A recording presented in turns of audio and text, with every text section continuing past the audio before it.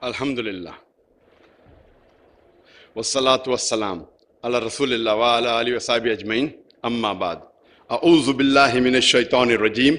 Bismillahir rahmanir rahim. Sanurihim ayatina fil afaqi wa fi anfusihim hatta yatabayyana lahum annahu al-haq. Awalam yakhfi bi rabbika annahu ala kulli shay'in shaheed. Rabbi shrah li sadri wa yassir li amri. The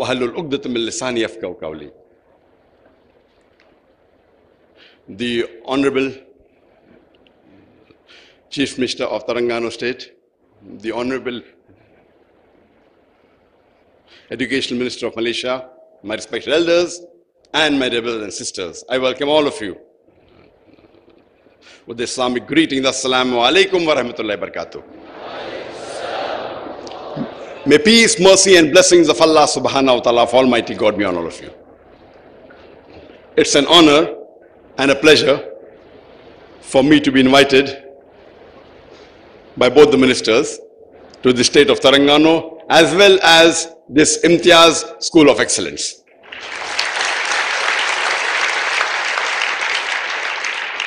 This is my 6th visit to Malaysia, but so far I think it's going to be my best visit, inshallah.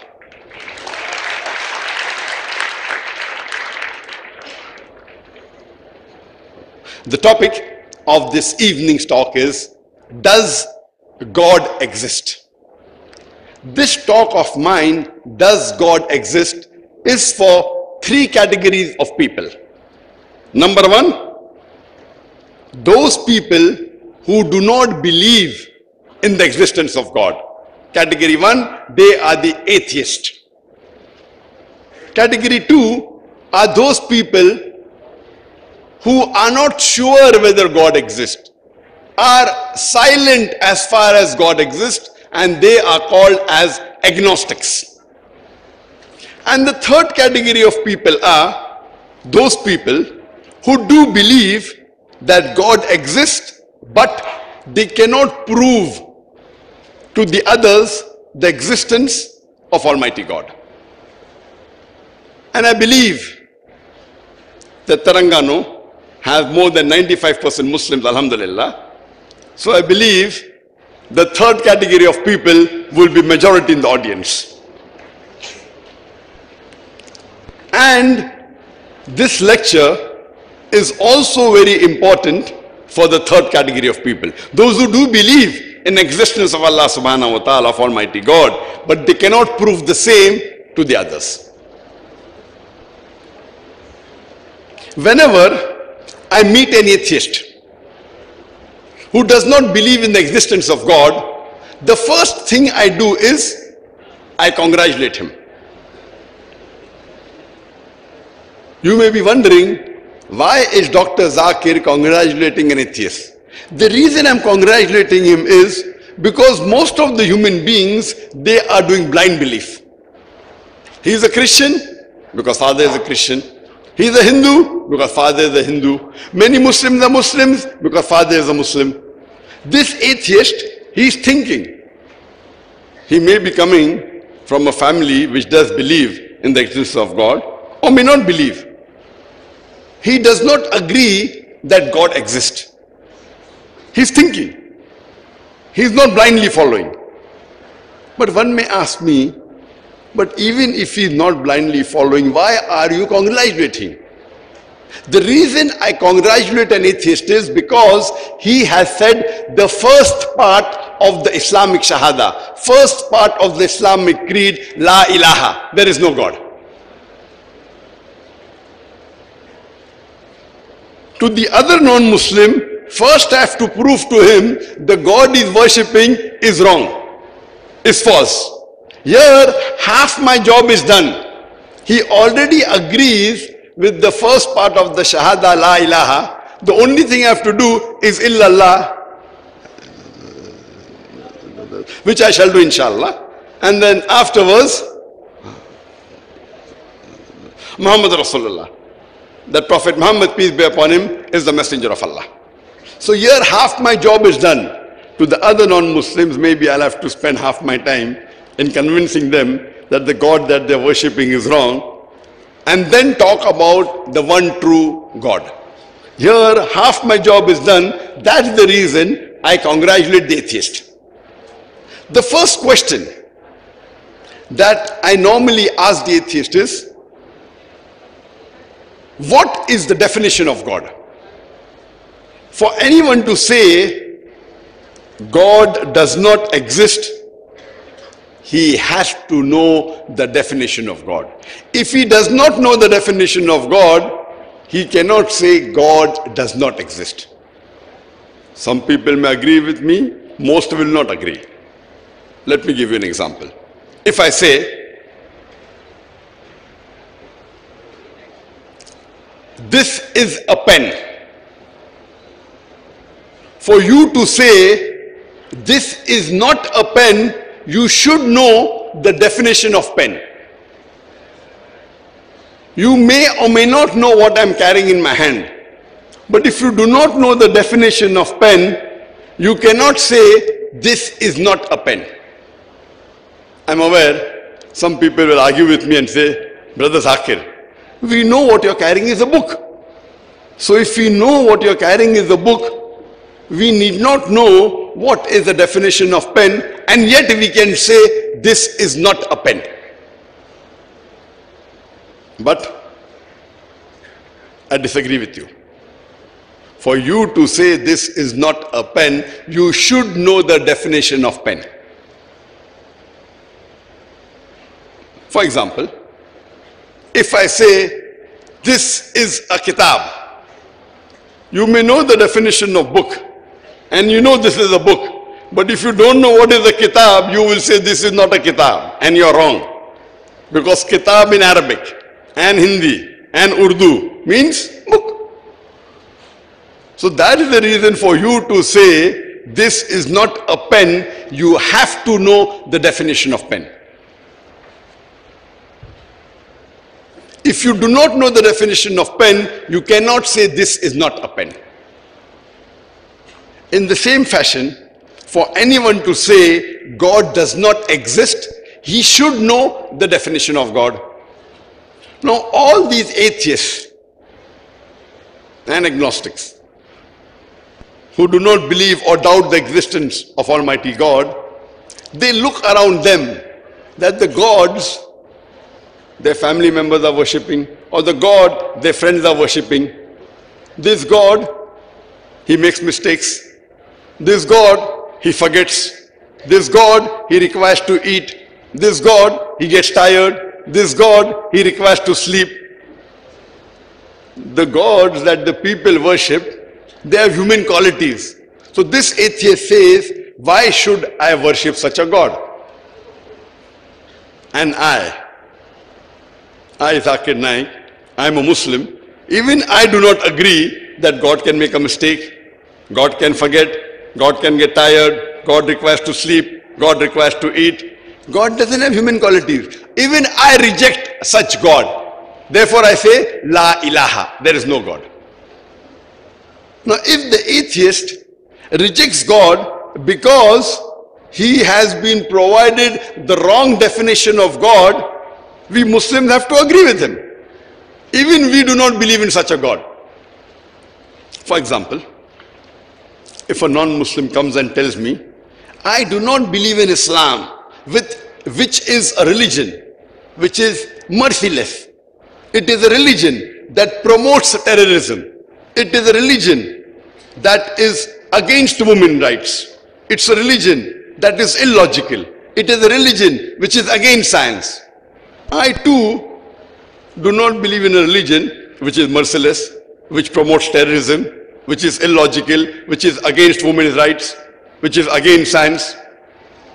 But I, as a Muslim, I have to correct the non-Muslim that you have a misinformation about Islam. And I'll prove to him that Islam, in fact, is the religion of mercy. It is derived from the Arabic word salam, which means peace. It is against terrorism. And Allah says in the Quran in Surah Ma'idah chapter 5 verse number 32, that if anyone kills any other human being, unless it be for murder or for spreading corruption in the land, it is as though he has killed the whole of humanity. And if anyone saves any human being, he has saved the whole nation. This verse of the Quran clearly states that killing any innocent human being is prohibited. So how can Islam be a religion of terrorism? Islam is a logical religion. It is for men of understanding. That's the reason the Quran says, the afala yuminun, will you not then understand? Will you not then believe? Do they not understand? Islam is a religion which gives equal rights to women. It's mentioned in the Quran in Surah Nisa chapter 4, verse number 124, that if any of you believers, be it a male or a female, if you have faith and if you do righteous deed, you shall enter paradise. Islam is a religion of logic. Islam is a religion of science. The moment we clarify the misconception from the mind of the non-Muslim, he will start appreciating Islam. In the same fashion, this atheist, he has a wrong definition of God. So what should we Muslims do? We should give him the correct concept of God. The best reply that any Muslim can give regarding the concept of Almighty God, of Allah subhanahu wa ta'ala, is quote to him Surah Ikhlas, chapter number 112, verse number 1 to 4, which says, Kul huwallahu ahad. Say, He is Allah one and only. Allahu samad. Allah the absolute and eternal.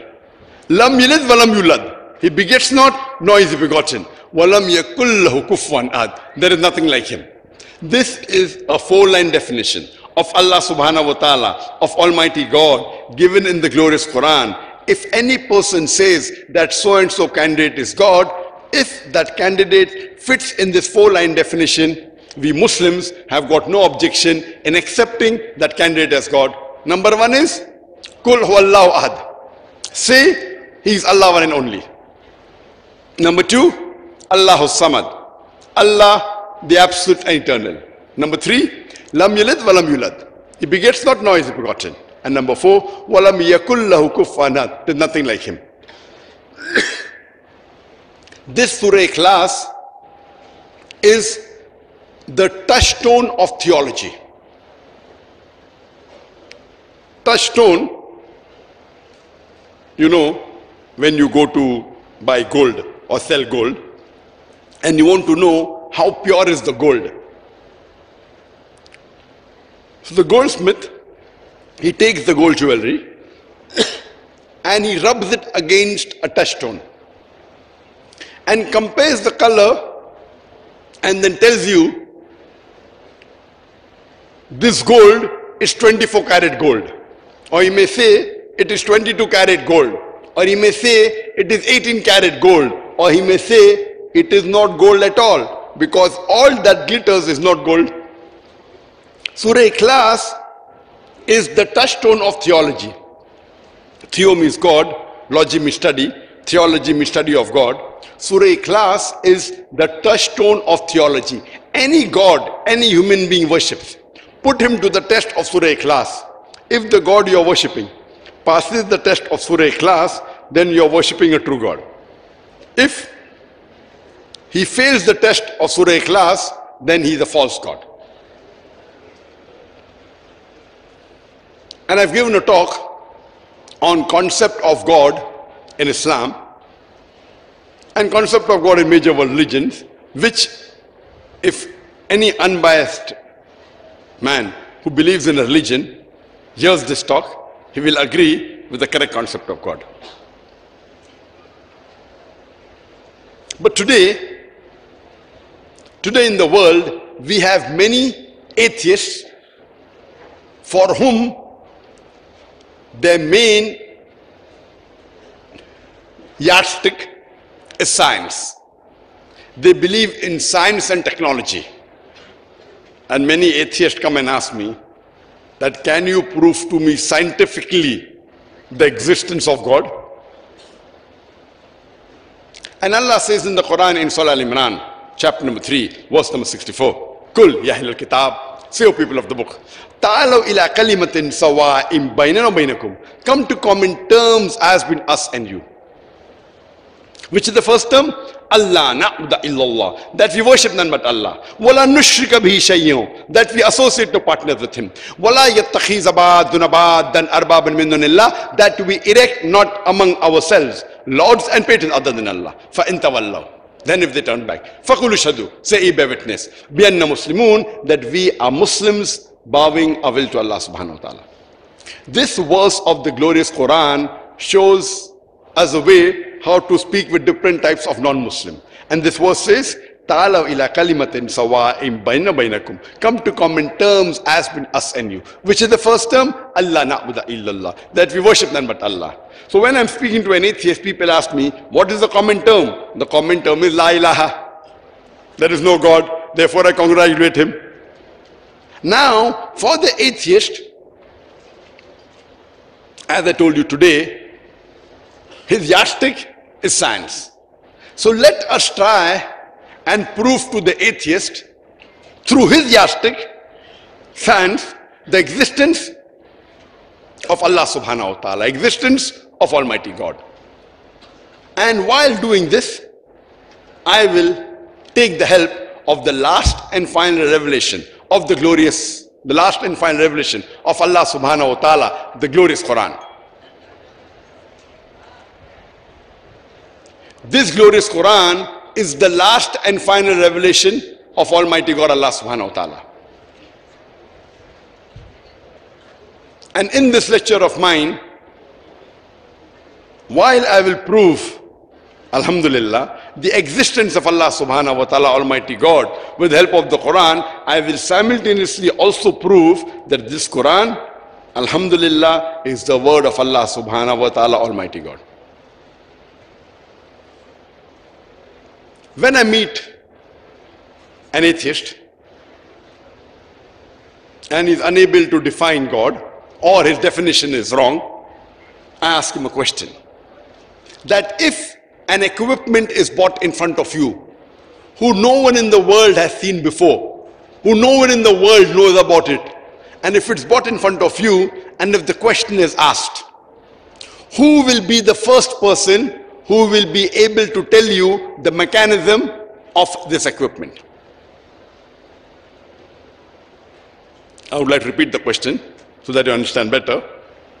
That if an atheist is asked the question and an equipment is bought in front of him who no one in the world has seen before, no one knows about it before, and if the question is asked, who will be the first person who will be able to tell you the mechanism of this equipment? What will be the answer? What will be his answer? Some may say the creator. Some may say the manufacturer. Some may say the producer. Some may say the inventor. Whatever he says, it will be somewhat similar. Don't grapple with the words. He'll either say the creator will be the first person who knows the mechanism, the inventor, the producer, or he may say the manufacturer. Just keep this at the back of your mind. Then I'll ask him the question that how did our universe come into existence? And he will tell me that our universe was initially a primary nebula. Then there was a secondary separation, a Big Bang, which gave rise to galaxies, to stars, to sun, to planets, and the earth on which we live. I ask him the question, when did you come to know about this? He will tell me, approximately 45 years back, in 1970s, when a couple of scientists got Nobel Prize for describing the creation of the universe. They called it the Big Bang. So I will tell him, what you are telling me about the Big Bang, about how the world came into existence, the earth came into existence, is already mentioned in my book, the Quran, 1400 years ago. It is mentioned in Surah Anbiya, chapter number 21, verse number 30. It says, Avalam yaral lazina kafaru, anna samawati wal arda, kanat ratkan faftaknahuma. Do not the unbelievers see that the heavens and the earth were joined together and we clove them asunder. What you're talking about, what you came to know 45, 50 years back, is already mentioned in my Quran 1400 years ago. Who could have mentioned in the Quran? So the atheist may say, maybe it's a fluke. Don't argue. And ask him the next question. What is the shape of the earth? The atheist will tell me that previously we thought that the earth was flat. It was in 1577 when Sir Francis Drake sailed around the earth that he proved the earth was spherical. So the atheist tells me, we came to know that the earth is spherical hardly 450 years back. I will tell him that what you came to know 450 years back, that the earth is spherical, is already mentioned in the Quran 1400 years ago.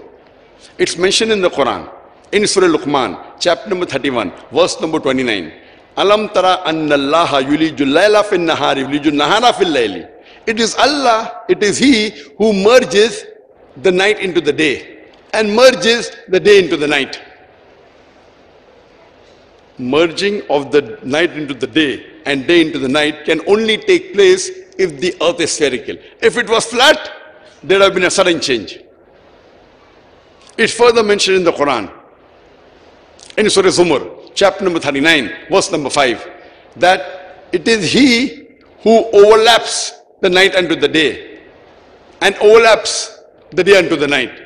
The Arabic word is kawara, means to overlap or coil, how you coil a turban down the head. Now the coiling of the night unto the day and day unto the night is only possible if the earth was spherical. It's not possible if it was flat. Furthermore, it's mentioned in the Quran, in Surah Naziyat, chapter number 79, verse number 30. Wal arda ba'da zalika dahaha. And thereafter we have made the earth egg-shaped. And today we know that the earth is not completely round like a ball. It is flattened from the pole. It is geospherical in shape. And the Arabic word dahaha, one of its meaning is an expanse, and the earth is an expanse. The other meaning is derived from the Arabic word duya, which means an egg. And it doesn't refer to a normal egg, it specifically refers to the egg of an ostrich. And dahaha also refers to a place where the ostrich lays the egg. And if you analyze the shape of the egg of an ostrich, that too is geospherical in shape. It is flattened from the poles. Imagine, the Quran mentions 1400 years ago that the shape of the earth is geospherical, like the egg of an ostrich. I will ask the atheist, what you came to know 450 years back, my Quran says 1400 years ago. Who could have mentioned that in the Quran? So he may say, your Prophet Muhammad, peace be upon him, maybe he's a very intelligent man. Don't argue with him. Ask him the next question. The light of the moon, is it its own light or reflected light? So the atheist will tell you, previously we thought that the light of the moon was its own light. But after science advance, we have come to know that the light of the moon is not its own light, it's a reflected light. I will tell you. Quran says in Surah Furqan, chapter number 25, verse number 61, that blessed is he who has placed the constellation in the sky and placed therein sun having its own light and moon having reflected or borrowed light. The Arabic word used in the Quran for sun is shams. Its light is always described in the Quran as diya, siraj, or vahaj, meaning torch, blazing glory, or a shining glory. And the moon is called as qamar in the Quran. Its light is always described as munir or nur, meaning borrowed light or reflected light.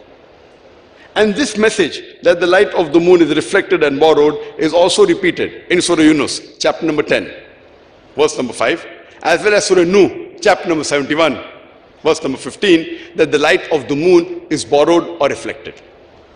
I'll ask the atheist, who could have mentioned this in the Quran 1400 years ago, that the light of the moon is not its own light, but it is a reflected or borrowed light?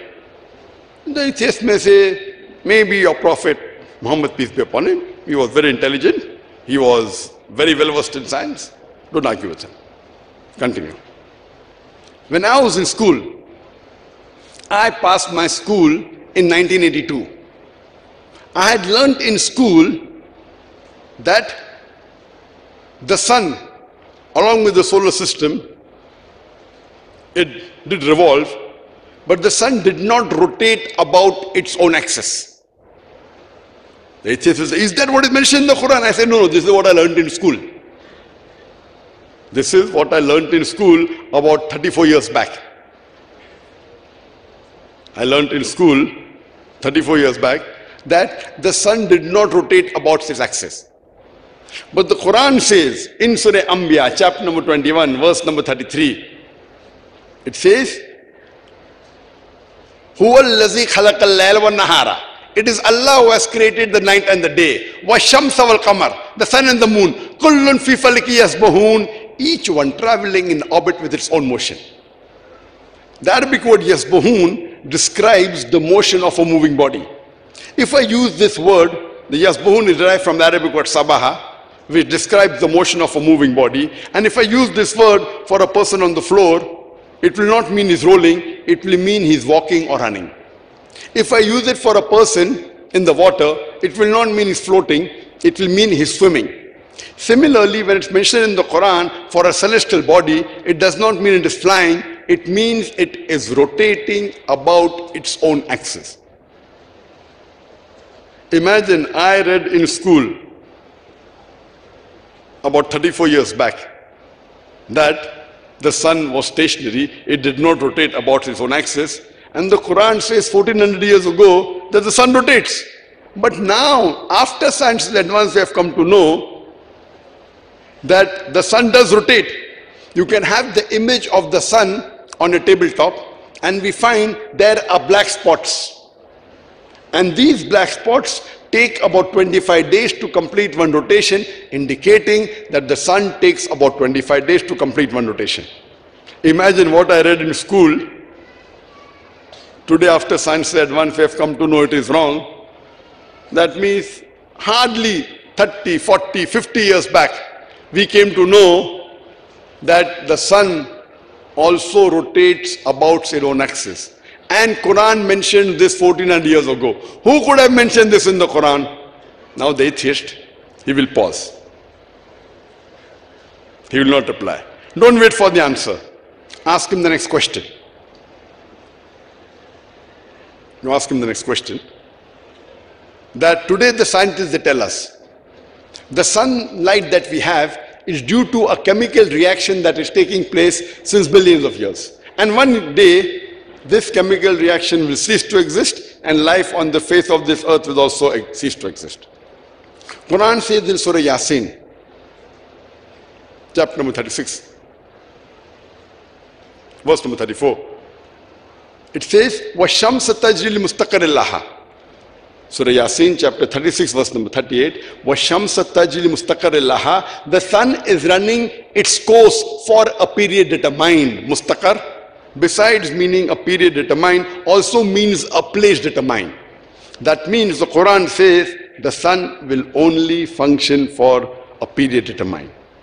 The other meaning, a place determined, today's science tells us that the sun, along with the solar system, is moving to a point in the universe, in the Herculeans, which is known as Alpha Lyra, as the solar apex, at a speed of 12 miles per second. What science came to know today, that the sun is moving to a point determined and will be there for a period determined, is mentioned in the Quran 1400 years ago. Who could have mentioned this in the Quran? And the atheist will be silent. Don't wait for the answer. Ask him the next question. That today science tells us the atmosphere that we have outside the earth,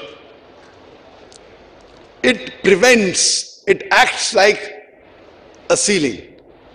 It prevents the harmful radiation, the X-rays and the ultraviolet rays from entering the earth, the surface of the earth. If this was not there, then life would not exist on the face of the earth.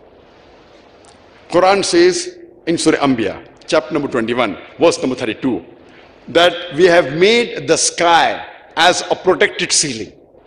What science discovered recently, 50 years back, 100 years back, 200 years back, 300 years back, the Quran mentions 1400 years ago that the sky has been made a protected ceiling.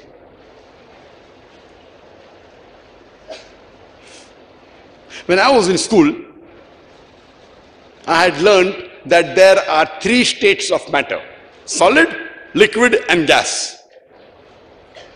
And the scientists that time, they thought that outside the organized astronomical system, there was vacuum.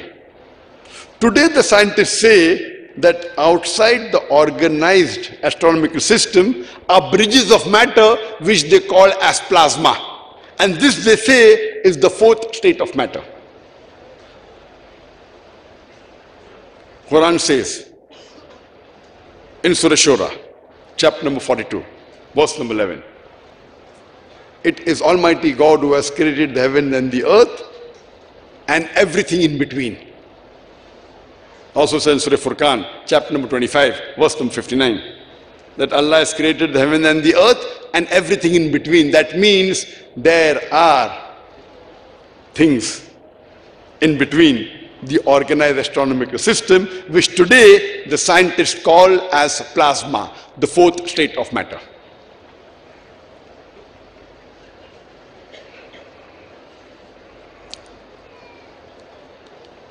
According to Edwin Hubble, who was a very famous scientist, he discovered in the last century that our universe is expanding, and it was one of the greatest discoveries of the last century. Our universe is receding from one another, and Quran mentioned this 1400 years ago. It's mentioned in Surah Dhariyat, chapter number 51, verse number 47, that we have created the vastness of space, the expanding universe. The Arabic word is mu'siyuna, vastness. Imagine what the scientists came to know recently, hardly 100 years back. The Quran mentions 1400 years ago that the universe is expanding. Who could have mentioned this in the Quran? And the atheists would be silent. There may be certain skeptics who will say, it's nothing great that the Quran speaks about astronomy. Since the Arabs were advanced in the field of astronomy, I do agree with them that the Arabs were advanced in the field of astronomy, but I would like to remind them, it was centuries after the Quran was revealed that the Arabs became advanced in the field of astronomy. So it's from the Quran that the Arabs learned about astronomy and not the vice versa.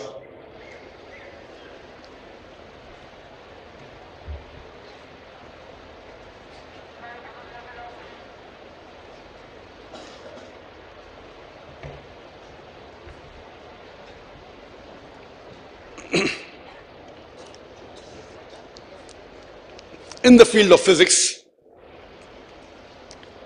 about 23 centuries ago, there was a very famous theory known as theory of atomism.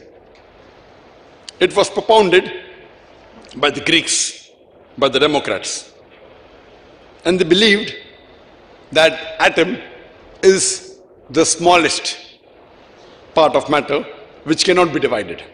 And this was also known to the Arabs.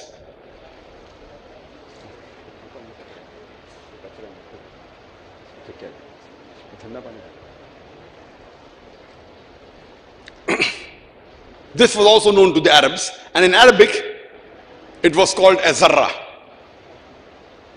Zarra meaning an atom, a smallest part according to scientists. But today science is advanced, and we have come to know that the atom, though, is the smallest part of matter, having the characteristic of an element, it too can be divided into neutrons, into protons. And the Quran speaks about zarra. So many people may think if the Quran speaks about zarra as the smallest part, and today science tells us that the atom can be divided, that means the Quran is outdated. If you read the Quran, The Quran says in Surah Sabah, chapter number 34, verse number 3, that when they tell you that the hour will never come, the hour of judgment, tell them it will surely come with the permission of thy Lord, in whose record is mentioned the smallest detail of an atom, talking about the zarra, and even things smaller and greater than the atom. That means Quran already mentions that there are things smaller and greater than the atom. And this message is repeated in Surah Yunus, chapter number 10, verse number 61. That when they ask thee regarding the hour, tell them, the hour will surely come with the permission of their Lord, in whose record is very clear, is perspicacious. Things as small as the atom and things greater and smaller than the atom. So the Quran is not outdated, it is up to date. It tells in advance that there are things smaller and greater than the atom. Who could have mentioned this in the Quran? In the field of hydrology, in school we learn about the water cycle. And the water cycle we learn in the school was first propounded by Sir Bernard Palissy in 1580. And we learn in school that the water evaporates from the ocean, it rises, forms into clouds, the clouds move in the interior, they fall down as rain, and the water table is replenished. We learn this in school. Previously, in 2nd century BC, Thales of Miletus, he said it was the spray of the ocean which was picked up by the wind, which fell into the interior like rain. Previously, people thought it was the pressure of the wind on the ocean which thrust the water into the interior. We did not know how did the underground water come. So first people thought it was the pressure of the wind which forced the water into the interior, and it went back by a secret passage known as Tartarus at the time of Plato. Even till as late as 17th century, Descartes believed in this. Even in 19th century, Aristotle, he propounded the theory that the underground water was due to the mountain caverns, they feeding the underground water. Today we know that the underground water is due to the seepage of the rainwater in the cracks in the ground. It's mentioned in the Quran. In Surah Zumar, chapter number 39, verse number 21. Seest not thou, it is he who sends down water from the sky and leads it in cracks in grounds and causes sown field of varying colors to grow. Quran is talking about the underground water 14 years ago, which we came to know recently. Quran speaks about the water cycle in great detail. The Quran says in Surah Rum, chapter number 30, verse number 24, it is he who sends down water from the sky and gives life to the earth after it is dead. It's mentioned in Surah Mu'minun, chapter number 23, verse number 18. It is he who sends down water from the sky and is able to store it or even drain it. It's mentioned in Surah Hijr, chapter number 15, verse number 22. It says that it is he who sends fecundating winds, winds impregnating. The Arabic word lawaki, coming from the word lakaha, means to impregnate. And today we know that science tells us that the pollens picked up by the wind impregnates the cloud and water falls. And one more reason is that when the clouds join together and later on the water falls from the sky. It's further mentioned in Surah Nur, chapter number 24, verse number 43, that the clouds rise, they join together, and then water emerges from the top, from the sky. It's mentioned in Surah Rum, chapter number 30, verse number 48, that the water rises from the sky, forms into clouds, the clouds move the interior, they join together, they make a heap, and the water emerges from the sky.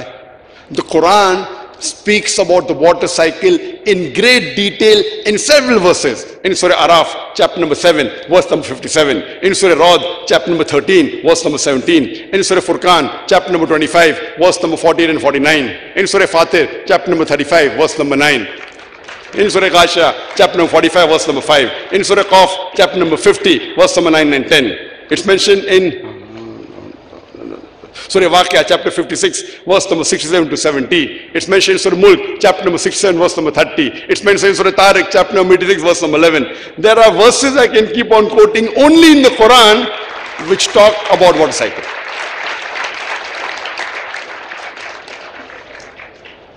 Who could have mentioned so much detail about the water cycle, which we came to know in the 16th century, some of it, and some of it recently?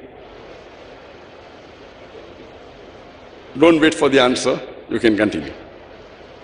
Today in the field of geology, the geologists tell us that the earth on which we live, it's approximately little less than 4,000 miles in radius. And the deeper layer, they are hot and fluid and cannot sustain life. But the layers on top, it gets solid, and the superficial layer is a thin crust, hardly 1 to 10 miles in thickness. It's less than 1% in thickness. And there are high possibility that this superficial crust of the earth, it will shake. It is due to the folding phenomena which gives rise to mountain ranges, which gives the stability to the earth. So today the scientists say it is due to the mountain ranges that the earth is stable. The Quran says in Surah Naba, chapter number 78, verse number 6 and 7, we have made the earth as an expanse, wal jibala autada, and the mountains as stakes. The Arabic word autad means stakes, means tent pegs. When you put a tent peg into the ground, the major peg goes deep in the ground, you see only a small portion above the ground. So similarly, the mountain that you see, the portion above the ground is a very small percentage. The major percentage is deep underground. Like how you see an iceberg. The iceberg that you see on top of the water is very small, less than 10%. The major portion of the icebergs is below water. Similarly, the mountains on top of the earth is a very small portion. The major portion is deep within the ground. The Quran says in Surah Naziat, chapter number 79, verse number 32, and Surah Ghashiyah, chapter number 88, verse number 19, that we have placed mountains standing firm. And when you read the book The Earth,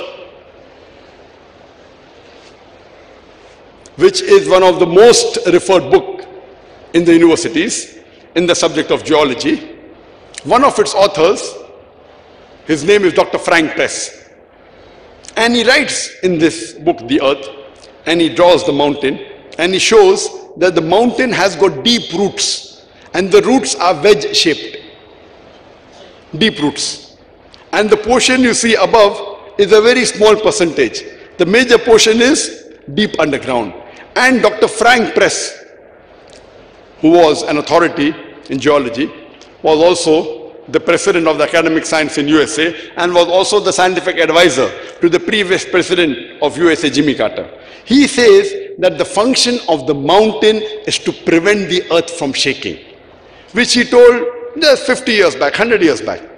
And Quran mentioned 1400 years ago in Surah Anbiya, chapter number 21, verse number 31, as well as Surah Nahl, chapter number 16, verse number 5, and Surah Luqman, chapter number 31, verse number 10. Quran says, we have placed on the earth mountain standing firm, lest it would shake with you. So Quran describes the function of the mountain to prevent the earth from shaking, which we discovered recently. Who could have mentioned this in the Quran? In the field of oceanology, there's a verse in the Quran which is mentioned in the Quran in Surah Furqan, chapter number 25, verse number 53, which says, we have let free two bodies of flowing water, one sweet and palatable, the other is salty and bitter. Though they meet, they do not mix. There is a barrier, there is a barzakh which is forbidden to be trespassed. The message is repeated in Surah Rahman, chapter number 55, verse number 19 and 20, which says, Marajal bayreni yaltaqyan, baynahuma barzakhun la yabghiyan. It is he who has let free two bodies of water, flowing water. Though they meet, they do not mix. There is a barrier which is forbidden to be trespassed. Previously, the commentators of the Quran, they knew that there are two types of water, salty and sweet, but they could not understand what does the Quran mean by saying that these two waters meet, but they do not mix. There is a barrier, there is a barzakh between them. Today, after science advance, we have come to know that whenever one type of water flows into the other type of water, whenever sweet water flows into the salty water, it loses its constituents and gets homogenized into the water it flows. This area, homogenizing area, the Quran refers to as barzakh. Whenever one type of water flows into the other type of water, it loses its constituents and gets homogenized into the water it flows. This homogenizing area, the Quran refers to as barzakh. And this can be seen in several places in the world.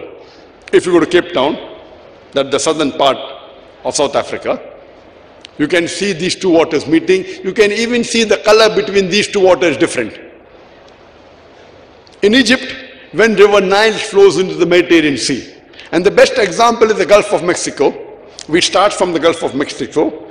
It flows for thousands of miles. From the Gulf of Mexico, it goes northwards towards the east coast of North America, then flows eastwards and goes towards the west coast of Europe. Though it flows for thousands of miles, both waters are distinct. And if you travel in a boat in the Gulf Stream and pick up water from the left side and pick up water from the right side, one is sweet and the other is salty. Even the temperature between the two, it differs.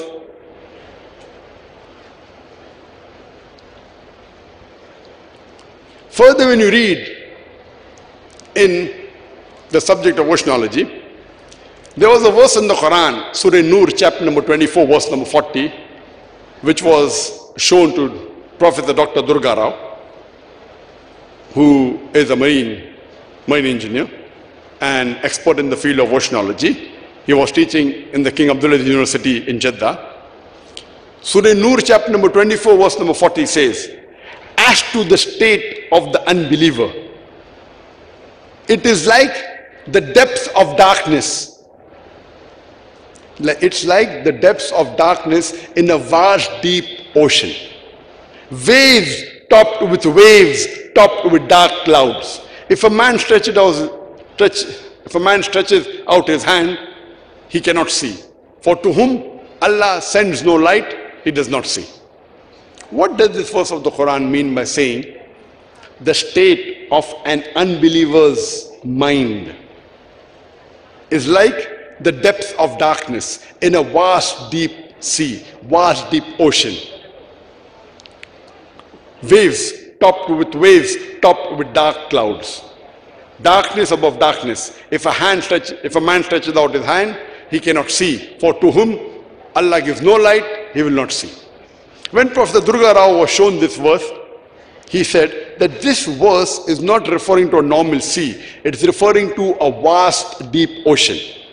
And previously we did not know that the depth of the ocean was dark, because the human being cannot go more than 20 to 30 meters unaided. It is in 1900 when we discovered submarines, we came to know that the deep part of the ocean, it is dark. Even the fishes which swim in the deep part of the ocean, they have their own light. And Professor Durga Rao said that this darkness is due to two phenomena. Number one, when the light enters the ocean, the light is absorbed in layers. And today we know that the light has got 7 components, and we learnt in school about Vibgyor: violet, indigo, blue, green, yellow, orange and red. It has 7 components. So when light enters the ocean, the first 10 to 15 meters of the water, it absorbs the red color. So if a man swimming below 25 meters, if he gets injured and if blood comes out, he will not be able to see the red color of his blood. And I remember when I had gone to Mauritius, I had the opportunity of going in a submarine down. So what I did, I took a Kit Kat paper, which is red in color, Kit Kat chocolate. And as the moment we kept on going down, when we went below about 15-20 meters, the red color disappeared. It was like a dark brown something, but I could not see red. When I took out my mobile and on the light, I could see the red color again, because the light was there. The moment I switched off the mobile, the torch in my mobile, it was again dark. It wasn't red. So I could personally, because the red color is absorbed by the first 10 to 15 meters. From 30 to 50 meters, the orange color is absorbed. From 50 to 100 meters, the yellow color is absorbed. From 100 to 200 meters, the green color is absorbed. And below 200 meters, the blue color is absorbed, and violet and indigo also. So the light is absorbed in layers, part by part. That's the reason you see darkness in layers. As the Quran says, darkness on darkness. The second reason why there's darkness is, when the sunlight, before it reaches the earth, many a times it is obstructed by the cloud. And the cloud absorbs it. And you see a dark patch below the cloud. This is one of the reasons that light is absorbed. And that which is not obstructed by the cloud, it reaches the ocean. And many a time that is reflected by the waves, you see the silvery. But the Quran says, waves topped with waves. What does the Quran mean by waves topped with waves? We see the waves on the superficial part of the ocean.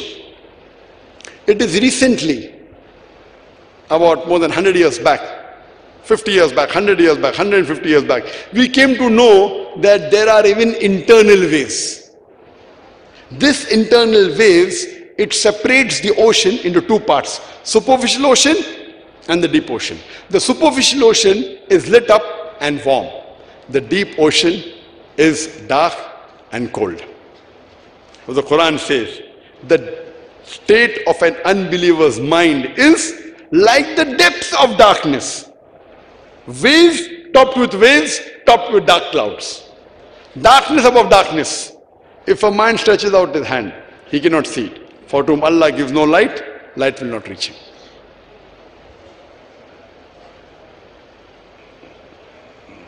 In the field of biology, the Quran says in Surah Anbiya, chapter number 21, verse number 30.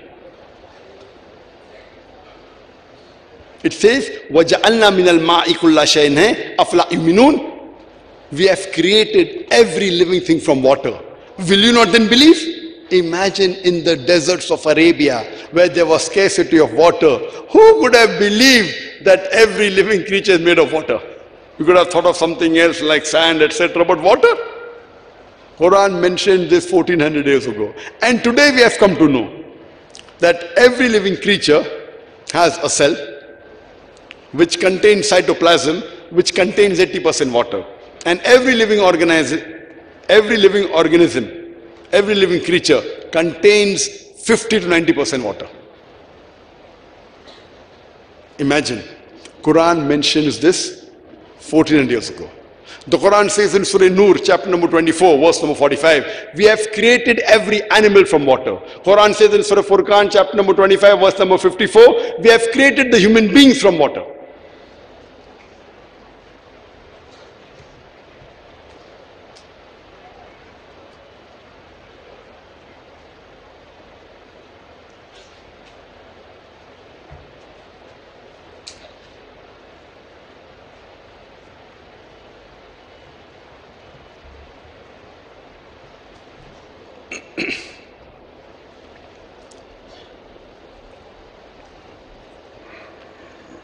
In the field of botany, previously we did not know that even the plants have sexes, male and female. We came to know recently.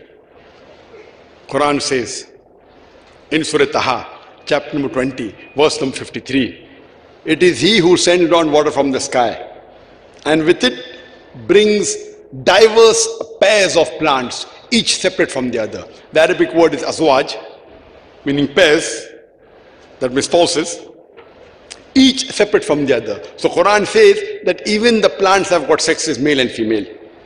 Quran says in Surah Ra'd, chapter number 13, verse number 3, that we have created every kind of fruit in pairs, twos and twos. The Quran says in Surah Yasin, chapter number 36, verse number 36, we have created everything in pairs, the things you know and the things you don't know. Today, we have come to know even things like electricity. They are created in pairs, positive and negative. Even the atoms, like protons and neutrons, negative and positive. So Quran says in Surah Yasin, chapter 36, verse number 36, we have created everything in pairs, things you know and things you don't know. Who could have mentioned this in the Quran 1400 years ago? In the field of mathematics, there is something called as theory of probability. That means if you make a wild guess, what are the chances that you will be correct?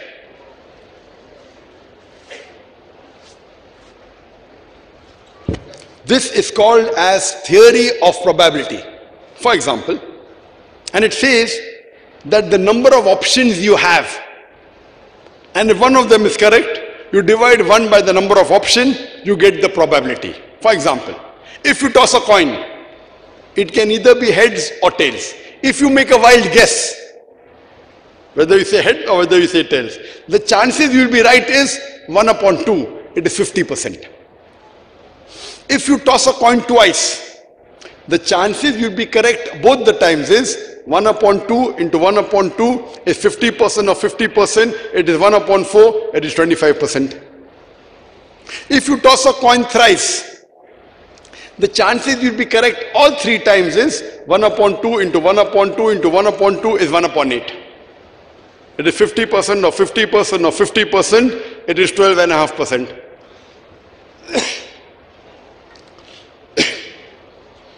If you throw a dice, there are 6 options. 1, 2, 3, 4, 5, 6.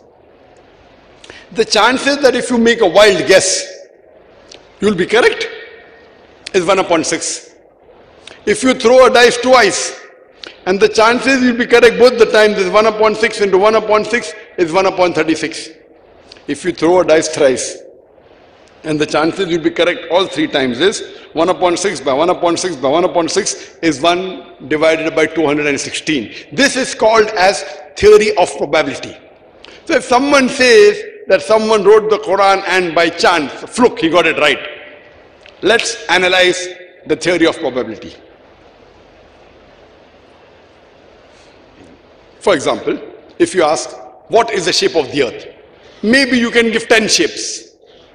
You can say it is square, it is triangle, it is hexagonal, it's heptagonal, it is flat, it is spherical. You can give 10 options.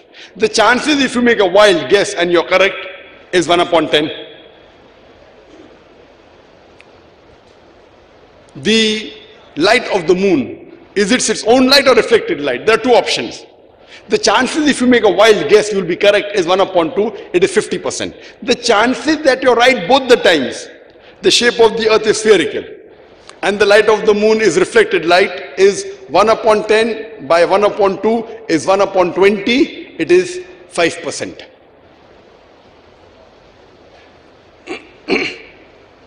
Chances will be correct. The living creature, the Quran says, we have created every living thing from water. If you want to guess what are the living creatures made of, you can guess 10,000 things. Wood, iron, aluminium, steel, wool, water, 10,000 things. The chances if you make a wild guess and it will be correct is 1 upon 10,000. The chances that all three, if you make a wild guess, the earth is spherical, the light of the moon is reflected, and everything is made from water. The chances you'll be correct if you make a wild guess is 1 upon 10 into 1 upon 2 into 1 upon 10,000, 1 upon 60,000. 1 upon 60,000 is equal to 0.00017%. Only with these three, you get 0.00017%. And there are more than 1,000 verses of the Quran which speak about science. And not a single is against scientific fact. The probability will be 0.0000, how many zeros I don't know. And today science tells us, if 10 raised to 50, 10 raised to 50 means 50 zeros, it is 0. So mathematically, it is improbable. It's not possible. It's impossible that someone makes a wild guess and all of it is correct. The Quran mentions about several other scientific facts. Time will not permit me to say everything, I'll just mention few more. In the field of zoology, Quran says in Surah Anam, chapter number 6, verse number 38, every animal that walks on the earth and every bird that flies in the air lives in community like the human beings. And today science tells us that the animals and the birds, they live in community like the human beings. Quran says in Surah Nahl, chapter number 16, verse number 68 and 69, that He has taught the bee to build its cells in hills, in trees, and in human habitations, and to find the spacious path of thy Lord with great skill. What does the Quran mean by saying that the bee has been taught to find the spacious path of thy Lord with great skill? It was Sir Fawn Fresh in 1973 who got the Nobel Prize for describing the behavior of the bee, and he said that whenever a bee finds a new flower or a new garden, it goes and tells its fellow bee the exact direction of the new flower or the new garden by a process known as the bee dance. Imagine, Quran mentions about this 1400 years ago, which we came to know recently, hardly 45-50 years back. Furthermore, Quran says in Surah Nahl, chapter 16, verse number 16 and 69, the worker bee is called as fasluki, meaning a female bee. Previously we thought it was the male bee which was the worker bee. That's the reason Shakespeare, in his play Henry IV, he says that the male bees are the soldier bee and they report to the king. Today we have come to know that the worker bee are the female bee and not the male bee, and they don't report to the king, they report to the queen. Imagine, Quran even mentions the sex of the worker bee as being female 1400 years ago.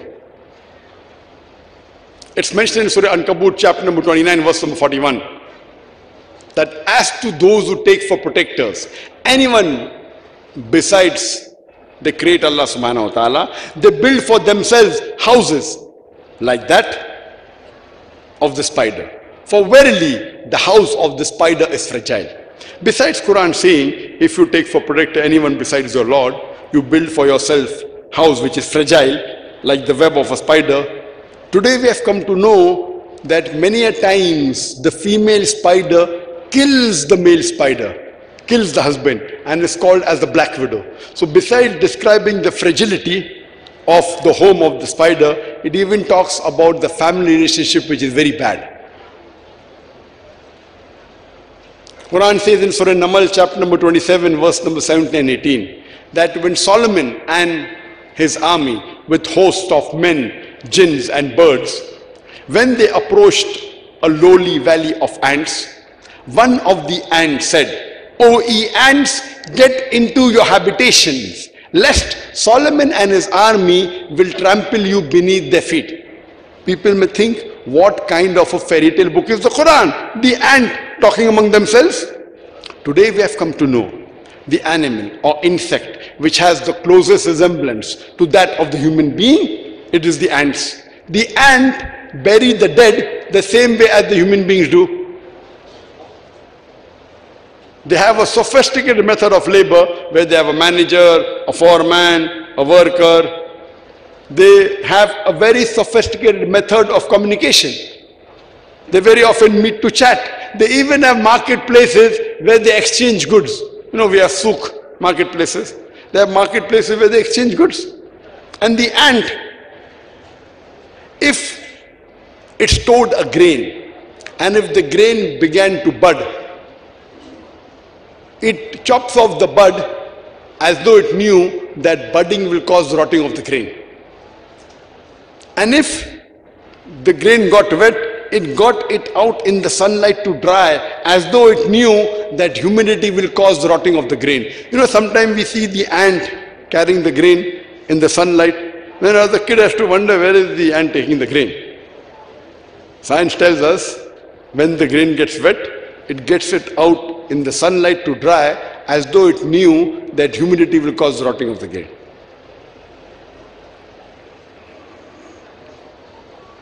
In the field of physiology, there's a verse in the Quran which talks about the production of milk and the blood circulation.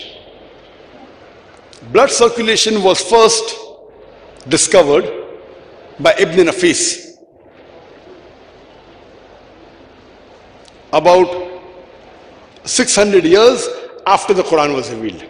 And 400 years after Ibn Nafis, William Harvey made it famous to the Western world.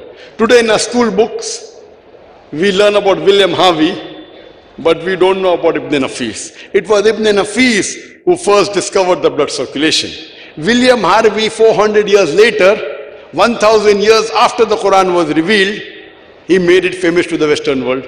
Quran, 1000 years before William Harvey, and 600 years before Ibn Nafis says about the blood circulation and the production of milk in a nutshell. Today science tells us that the food we eat, it goes into the stomach. From the stomach, via the bloodstream, it enters almost all the different organs of the body. Many a times goes via the liver, a very complex method. It even enters the mammary gland, which is responsible for the production of milk. This thing is mentioned in a nutshell in the Quran 1400 years ago in Surah Nahl, chapter number 16, verse number 16, where the Quran says, "Verily in the cattle is a lesson for you.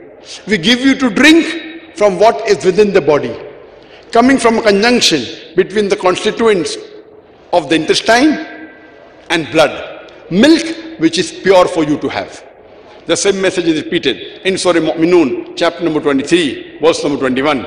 "Verily in the cattle is an example for you. We give you to drink from what is within the body, coming from a conjunction of the constituents of the intestine, milk which is pure for you to have, and of the meat you can eat." Imagine, Quran speaks about the blood circulation and production of milk in a nutshell 1400 years ago. In the field of medicine, the Quran says in Surah Nahl, chapter number 16, verse number 68 and 69, that from the belly of the bee you get a drink of varying colors in which there is healing for humankind. Previously we did not know that the honey was obtained from the belly of the bee. We came to know recently, about 200, 300 years back. Quran mentions 1400 years ago that from the belly of the bee we give you a drink of varying colors in which there is healing for mankind.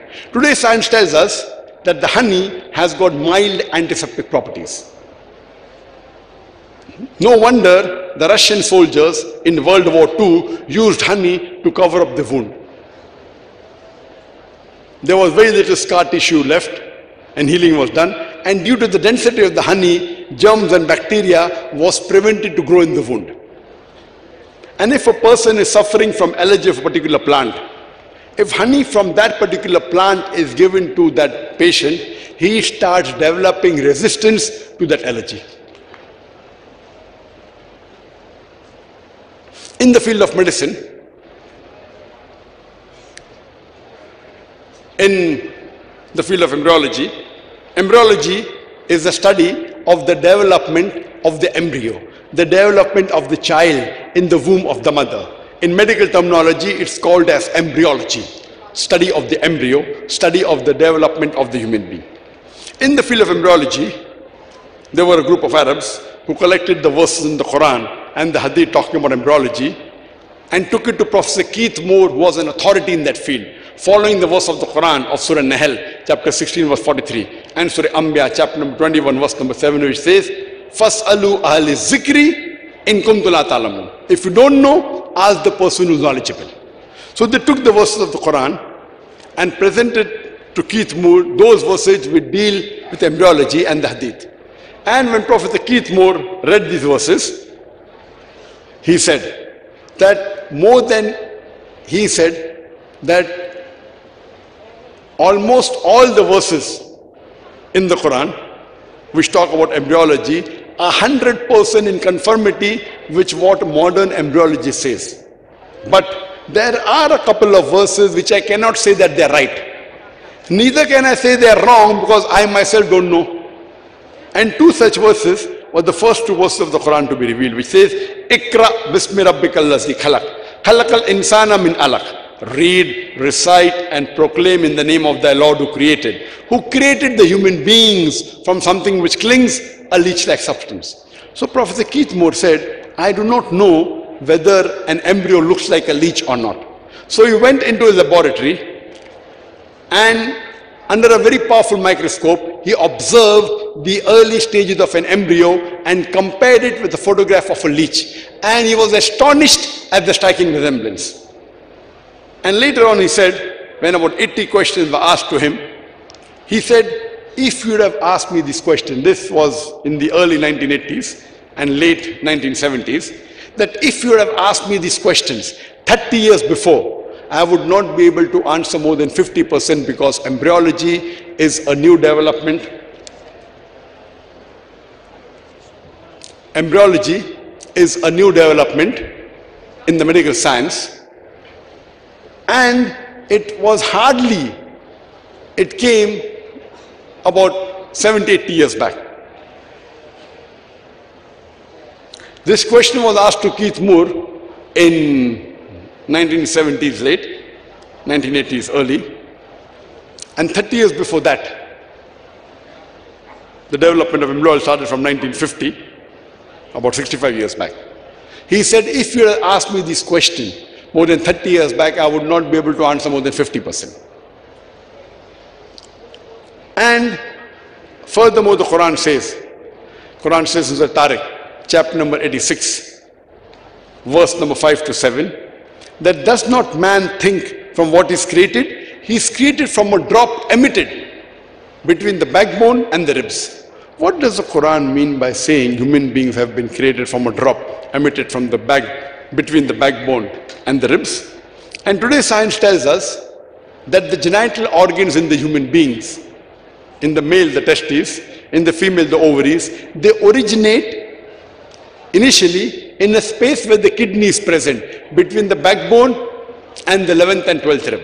Later on, they descend during the embryonic life. And then, in the male, they descend via the inguinal canal into the scrotum, the ovaries, that is the testes.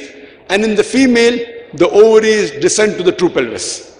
But even in the adult life, after the genital organs descend, they yet receive the blood supply from the same space between the backbone and the 11th and 12th rib, and the venous return goes back to the same space between the backbone and the 11th and 12th rib. Even the nerve supply comes from the same space.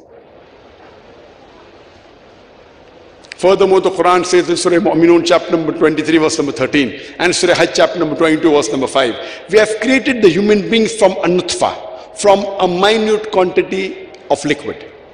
Minute means a very small quantity. Today science tells us that in a normal emission, about 300 million sperms are emitted. Only one sperm is sufficient for the fertilization of the ovum, nutfa. The Quran further says in Surah Sajda chapter number 32 verse number 8, we have created the human beings from solala, the best part of the whole. The one sperm out of 300 million sperm, the Quran refers to as solala, the best part of the whole. Furthermore, the Quran says in Surah Insan, chapter number 76, verse number 2. We have created the human beings from nutfatin amshaj, a minute quantity of mingled fluid. And we know, besides the ovum and the sperm, there are spermatic fluids and other fluids which are responsible for the production of the human beings. In the field of genetics, today science tells us that the sex of the child is determined by the 23rd pair of chromosomes. If it's XX, it's a female. If it's XY, it's a male. And it is the male sperm which is responsible for deciphering the sex of the child. If the X of the male takes part in the fertilization, a female is born. If the Y of the male takes part in fertilization, then a male is born. Quran says in Surah Najm, chapter number 53, verse number 45, we have created the human beings from a minute quantity of fluid gushing forth from a male and then gave it sex, male and female. The Quran says clearly in Surah Qiyamah, chapter number 75, verse number 37 to 39, we have created the human beings from a nutfa, minute quantity of liquid, then made it into a mudga. Then we gave from a minute quantity of sperm. The Arabic word used is, we have made the human being from a minute quantity of sperm, nutfatan min mani yumna, and then gave it sex, male and female. So Quran says it is the sperm, it is the male fluid which is responsible for deciphering the sex of the child, which science has come to know recently. The country where I come from, India, they prefer having sons instead of daughters for reasons known best to them. And if a daughter-in-law gives birth to a daughter, very often the mother-in-law will blame the daughter-in-law. Why did you give birth to a daughter? You should have given birth to a son. Whether it's a son or a daughter, male or a female, it's in the hands of Allah subhanahu wa ta'ala. But today's science, as well as the Quran says, it is the male which is responsible for deciphering the sex of the child and not the female. So if the mother-in-law has to blame someone, she should blame the son, she should not blame the daughter-in-law.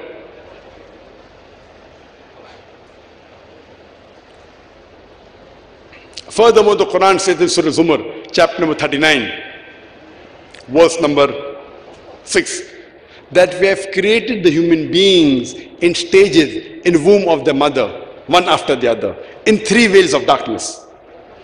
Prophet Zakir Moore said, these 3 veils of darkness refers to the anterior abdominal wall, it refers to the amniochorionic membrane and the uterine wall. And the Quran says in Surah Insan, chapter number 76, verse number 2, we have given the human being the faculty of hearing and sight. Today science tells us the first sense to develop is the sense of hearing. By the 5.5 months of pregnancy, the ear splits open. And later on the eye splits open at 7th month. So first sense to develop is the sense of hearing, then the sense of sight. There was an experiment done many years back at the days where there were manual typewriters.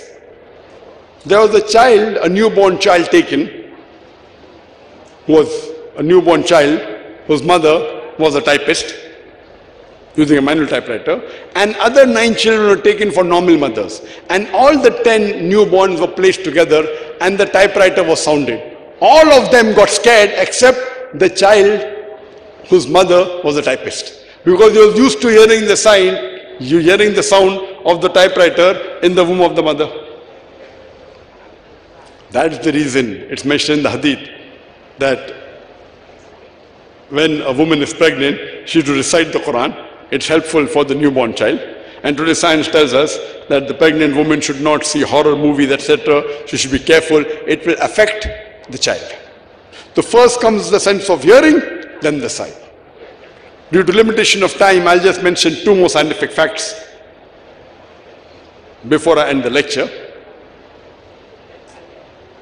It is mentioned in the Quran, in Surah Qiyamah, chapter number 75, verse number 3 to 4, that when they ask how will Almighty God be able to reconstruct our bones after we have been buried? The bones have got disintegrated.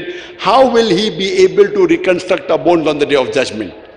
So the Quran replies, tell them, He will not only be able to reconstruct the bones, He can reconstruct in very perfect order the very tips of the finger. What does the Quran mean by saying He can not only reconstruct the bone, but reconstruct in perfect order the very tips of the finger? It was in 1880 that Sir Francis Gould discovered the fingerprinting method and said that no two fingerprints, even in a million people, are identical. Today the CIA, the CID, the FBI, they use the fingerprinting method in identifying the culprit. Imagine, Quran mentioned 1400 years ago that Almighty God can not only reconstruct the bones, He can even reconstruct in perfect order the very tips of the finger. I would like to mention the last scientific fact. So Prophet Zakir, who hailed from Thailand, he did a great deal of research on pain. He did research on pain receptors, and today the doctors, they tell us, previously we thought only the brain was responsible for feeling of pain. After science advance, we have come to know there are certain receptors in the skins which are also responsible for feeling of the pain, which today we call as pain receptors. That is the reason if a patient of burn injury comes, the doctor takes a pin and pricks it in the area of burn. If the patient feels pain, the doctor is happy. It's a superficial burn. The pain receptors are intact. If the patient does not feel pain, the doctor is sad. It's a deep burn. The pain receptors have been destroyed. When Prophet Zakir was approached, he was given the translation of verse of the Quran of Surah Nisa, chapter number 4, verse number 56, which says, as to those who reject our signs, we shall cast them in the hellfire. And as often as the skins are roasted, we shall give them fresh skin so that they shall feel the pain. The Quran says, as often as the skins are roasted, we shall give them fresh skin so that they shall feel the pain. Indicating there is something in the skin which is responsible for the feeling of pain. When Prophet Zakir was shown the verse of the Quran, he said, how could a book 1400 years ago talk about pain receptors which we discovered recently? Later on, checking with Professor Keith Moore and other scientists, he was so impressed that in the 9th medical conference in Riyadh, he said the Shahada, La ilaha illallah, Muhammad Rasulullah. There is no God but Allah, and Prophet Muhammad is the messenger of Allah. Now coming back to the atheist. After every scientific fact you ask him, who could have mentioned in the Quran? The only reply the atheist can give you is the answer he gave you the first time. The creator, the manufacturer, the inventor, the producer, the maker. This creator, this manufacturer, this inventor, this producer, this maker, we Muslims call as Allah. So this book, the glorious Quran, which came into existence 1400 years ago, could not have been revealed by anyone except the creator of the human beings, of the universe, Allah subhanahu wa ta'ala.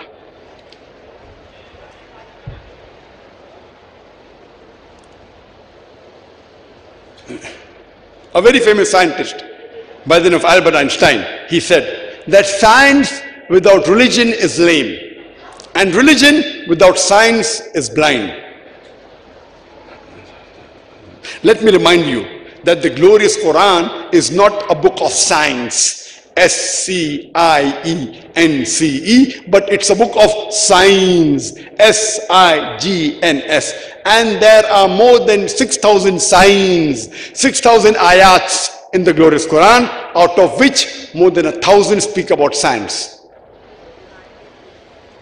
Many people may ask me, the brother Zakir, you are using science to prove the Quran is the word of God? I say, no, no, no. I am taking the yardstick of the non-Muslims, of the atheists, and comparing with my yardstick, the glorious Quran. Yardstick means something which is superior. For me, number one is the Quran, not science. I'm comparing their yardstick, the science, with my yardstick, the Quran, and proving my yardstick, the Quran, is far superior than your yardstick, science. I'm not using science to prove the Quran, right? I'm using their yardstick and comparing with my yardstick. And when you're comparing science with Quran, be careful. Only talk about scientific facts. Don't talk about scientific theories and hypotheses, because many a times these theories and hypotheses, they take U-turn. That's the reason Francis Bacon, a very famous philosopher, said that little knowledge of science makes you an atheist. In-depth knowledge of science makes you a believer in God. That's the reason today science is not eliminating God, it is eliminating models of God. La ilaha illallah.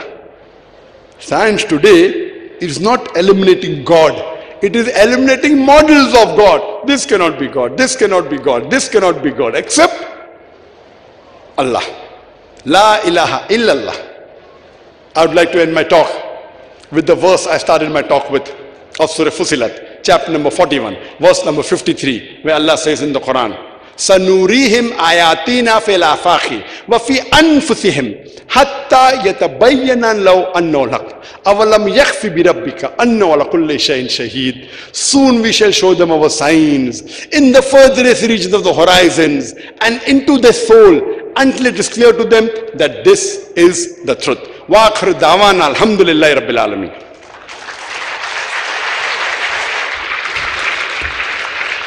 Thank you very much, Dr. Zakir Naik. Tuan-tuan dan puan-puan yang dirahmati Allah sekalian, kita berikan sekali lagi tepukan kepada Dr. Zakir Naik.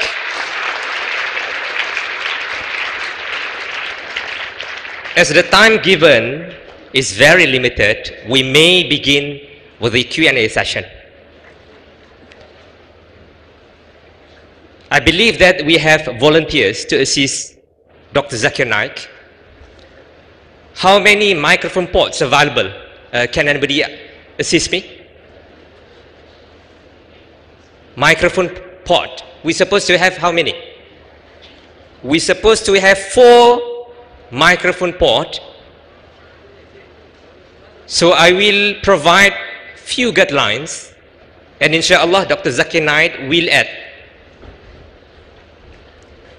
Number 1, I would like to invite the non-Muslims audience to come forward, and the non-Muslim will be given a priority to ask question to Dr. Zakir Naik. That's the first thing. Second,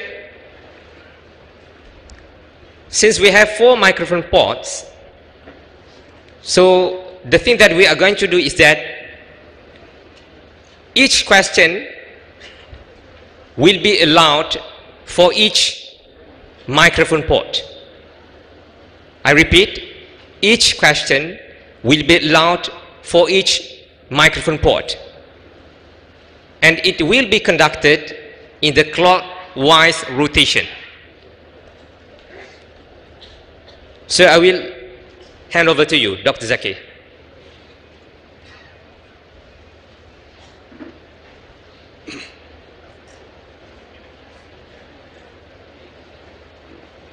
Alhamdulillah, we come to the second part of the session, which is the question answer session, which is more interesting than the first part, which is the monologue.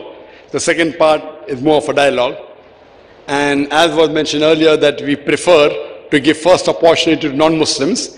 If there are any non-Muslims over here in the audience, they would be given the first preference to ask a question. For the non-Muslims, they can ask any questions on Islam and comparative religion, whether it be Islam, whether it be Christianity, whether it be Hinduism. This is the opportunity. Normally, after religious talks, you don't have open question answer session. I always prefer so that there is a dialogue. You can ask any question on Islam, you can criticize Islam, you can attack the Quran if you want. This is the opportunity. I'm young, I can take it. After the non-Muslims have exhausted, we'll give opportunity to the Muslims to ask the question. Please before asking your question, mention your name and your profession. Please ask one question at a time. Your question, if it's more than one, please go behind the queue and wait for your opportunity. Please keep your questions brief, 2 or 3 sentences.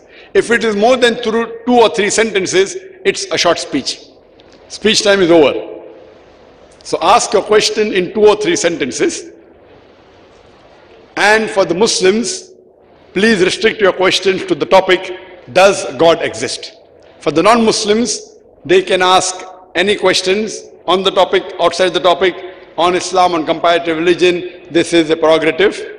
I believe there are 4 microphones, one for the gent on my left. There are 3 microphones, 2 for the gents, one on my left, one on my right, and one for the ladies on my extreme right. Those who would like to ask a question, I would request them to please make a queue behind the microphone. Those who come first would be given the first opportunity. If there are any, mashallah, there are many brothers on my left microphone. I would want even brothers on the right side should make a queue. And the sisters on my right, they can make a queue on the extreme right microphone. We will start with the ladies first and then go in a clockwise manner. Then my gent on my left, then gent on my right. Are there any non-Muslims on any of the microphones? If there are any non-Muslims, we would like to give them the first opportunity. If not, we can start with the sisters. Can the sister ask the first question? Brother, can you put the microphone more behind? Brother, let not the microphone cover the pillar. Sohail, either keep the microphone behind or in the front. Aage leke aao, piche leke jao. Get in the front, yes. Sohail, get the microphone in the front.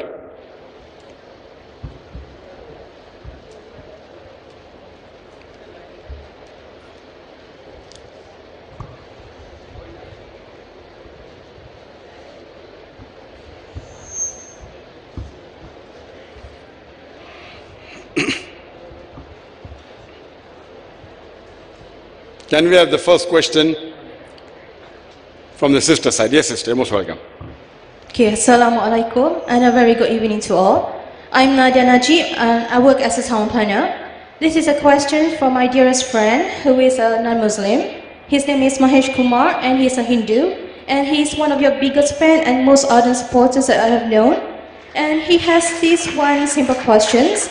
I'm sure that you are aware there has been a fierce debate and ongoing discussions about how similar Hindu and Islam is. And there are several claims to the extent that saying how Kaaba are actually derived from the word Kabbalishwara temple, which means that the part where Shiva put his crescent moon on his head. And there are certain similarities between how... Sister, can you pose the question a bit slowly? If you can, slowly and clearly, please, sister. All right. The first part I heard about your friend Mahesh, but when you start keeping over the temple, I did not understand. Okay. Mahesh is a Hindu, and he's the dearest person to me because we're very close. And he's one of your ardent supporter, and he even looked like you a bit. And he has these questions about the ongoing debate, which is fiercely done by the internet. There are several writings saying how similar Hindu and Islam is. And those claims, partly of the claims are saying that how the Kaaba are derived from the word Kabbalishwara, meaning the temple, which is specifically for Shiva, at the moment when he put the crescent moon on his forehead. And there are even some claims they saying how similar our pilgrims of Hajj and Umrah look to Holy Pandit of Hindu. And there are also some claims saying that King Vikramaditya inscription on golden disc were hung in the Kaaba. And many, many more claims saying that some of them are, such as the word 786, which is all over Quran, are actually a mirror of Om in Hindu, in Sanskrit. The sister asked a very good question, that one of her friend by the name of Mahesh, he's a fan of mine, and he asked that there are many similarities between Islam and Hinduism going on the internet, and she gave a few examples regarding Kaaba being a Kamaleshwar temple, and talking it's belong to Shiva, or the way the Hajj is done, the rites of the Hindus, and even the King Vikramaditya, something hanging Kaaba. Dr. Zakir, and one more is saying that the circumambulations of Kaaba, the 7 times are similar to those practiced in temples. First, you should realize, sister, if you have to understand any religion, don't look at the followers, look at the scriptures. If I have to understand Islam, don't look at the Muslims, understand the Quran and the authentic hadith, which are the scriptures of Islam. Similarly, if I have to understand Hinduism, I don't have to look at the Hindus, I have to understand the scriptures. The Hindu scriptures have been divided into 2 types, the Shruti and the Smriti. The Shruti is the word of God. In Shruti, you have the Vedas and the Upanishads. In the Smriti, you have the Puranas, you have the Itihas, you have the Ramayana, you have the Mahabharata, you have the Bhagavad Gita.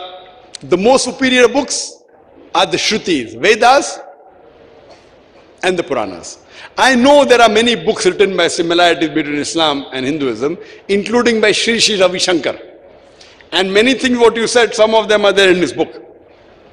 That Kaaba is Shivling and Kaaba is this. Not yes, it is no. Where now you see, in none of the Hindu scripture ever does it say that Kaaba is Shivling. I want proof. It is his thinking. When you talk similarities, quote chapter number, verse number. And that's what I do. When I give a lecture, I quote Veda, chapter number so and so, verse number so and so. If I talk about concept of God, I'll give you references. Not what Mahesh is following, or what Ganesh is following, or what anyone is following. We have to quote the scriptures. So when we compare about similarities, many a times they are comparing things which are not there in Islam. If some Muslim is doing some wrong practice, and someone copies and says even Hindus do that, that does not mean Islam is saying that. And there are some Muslims who do wrong practice, they think it is Islamic, it's not Islamic. So for comparing 2 religions, you have to compare the scripture, sister. There are many similarities. I don't know of any place in the Quran mentioned that Kaaba is of Shiva.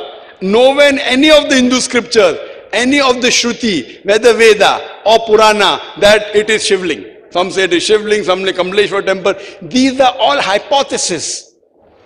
And when I had a debate with Sri Ravi Shankar, he said, you know, I wrote this book very fast, in 2 hours.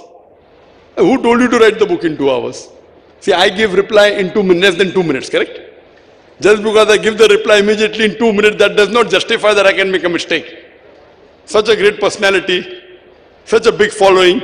You write a book and many of the things are wrong, it's not part of Islam at all. Similarly, sister, there is no proof of what you have said. Yes, regarding Hajj and the Tirth, yes, the Kaaba is mentioned in the Hindu scriptures. If you read Rig Veda, book number 10, it says the place for worship is the place where Narashansa was born. Narashansa is, Nar means man, Shansa means praiseworthy, praiseworthy. In Arabic, it is Muhammad sallallahu alaihi wasallam. So it says the place of Tirth, the place of pilgrimage is the place where Narashansa was born, where Prophet Muhammad was born. Yes, it does say. But doesn't say Shivling is Kaaba. It doesn't say that. There are places. I have given a full talk. For example, if I want to compare the concept of God in Islam and Hinduism, I say that most of the Hindus, if you ask a common Hindu, how many gods does he believe in? Some will say 3, some will say 10, some will say 1,000, some will say 33 crores, 330 million. But if you ask a learned Hindu, who is well versed with the scriptures, that how many gods should the Hindus believe in, he will say 1 God. But the common Hindu, he believes in a philosophy known as pantheism. The common Hindu believes that everything is God. The tree is God, the sun is God, the moon is God, the human being is God, the snake is God. What we Muslims believe is everything is God's.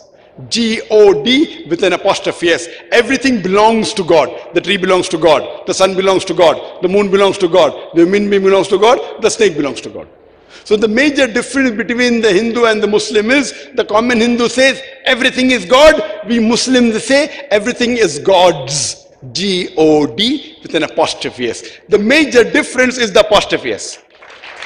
If we can solve this difference of apostrophe S, the Hindus and the Muslims will be united.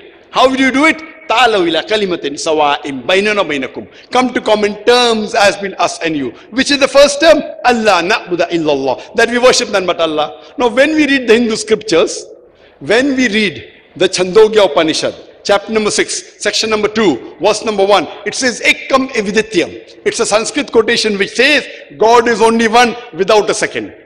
It's mentioned in the Svetasvatara Upanishad, chapter number 6, verse number 9. Na kasya kasij janita na chadipa. It's a Sanskrit quotation which says Almighty God has got no Lord, has got no mother, no father. It's mentioned in Svetasvatara Upanishad, chapter number 4, verse number 19. Na tasya pratima asti. Of that God, there is no pratima. Pratima in Sanskrit means an image. Pratima means a picture, a portrait, a photograph, a sculpture, a idol. Na tasya pratima asti. Of that God, there is no pratima, there is no image, there is no picture, there is no painting, there is no portrait, there is no idol, there is no sculpture. Who says that? Svetasvatara Upanishad, chapter number 4, verse number 19. Further, if you read amongst the Hindu scriptures, the most sacred, the most widely read is the Bhagavad Gita. It's mentioned in Bhagavad Gita, chapter number 7, verse number 21. All those whose intelligence has been stolen by material desires, they worship demigods, they worship false god. And the most sacred amongst all the Hindu scriptures are the Vedas. If you read the Veda, it's mentioned in Yajurveda. It's mentioned in Yajurveda, chapter number 32, verse number 3. Na tasya pratima asti. Of that God, there is no image, there is no photograph, there is no painting, there is no picture, there is no idol, there is no sculpture.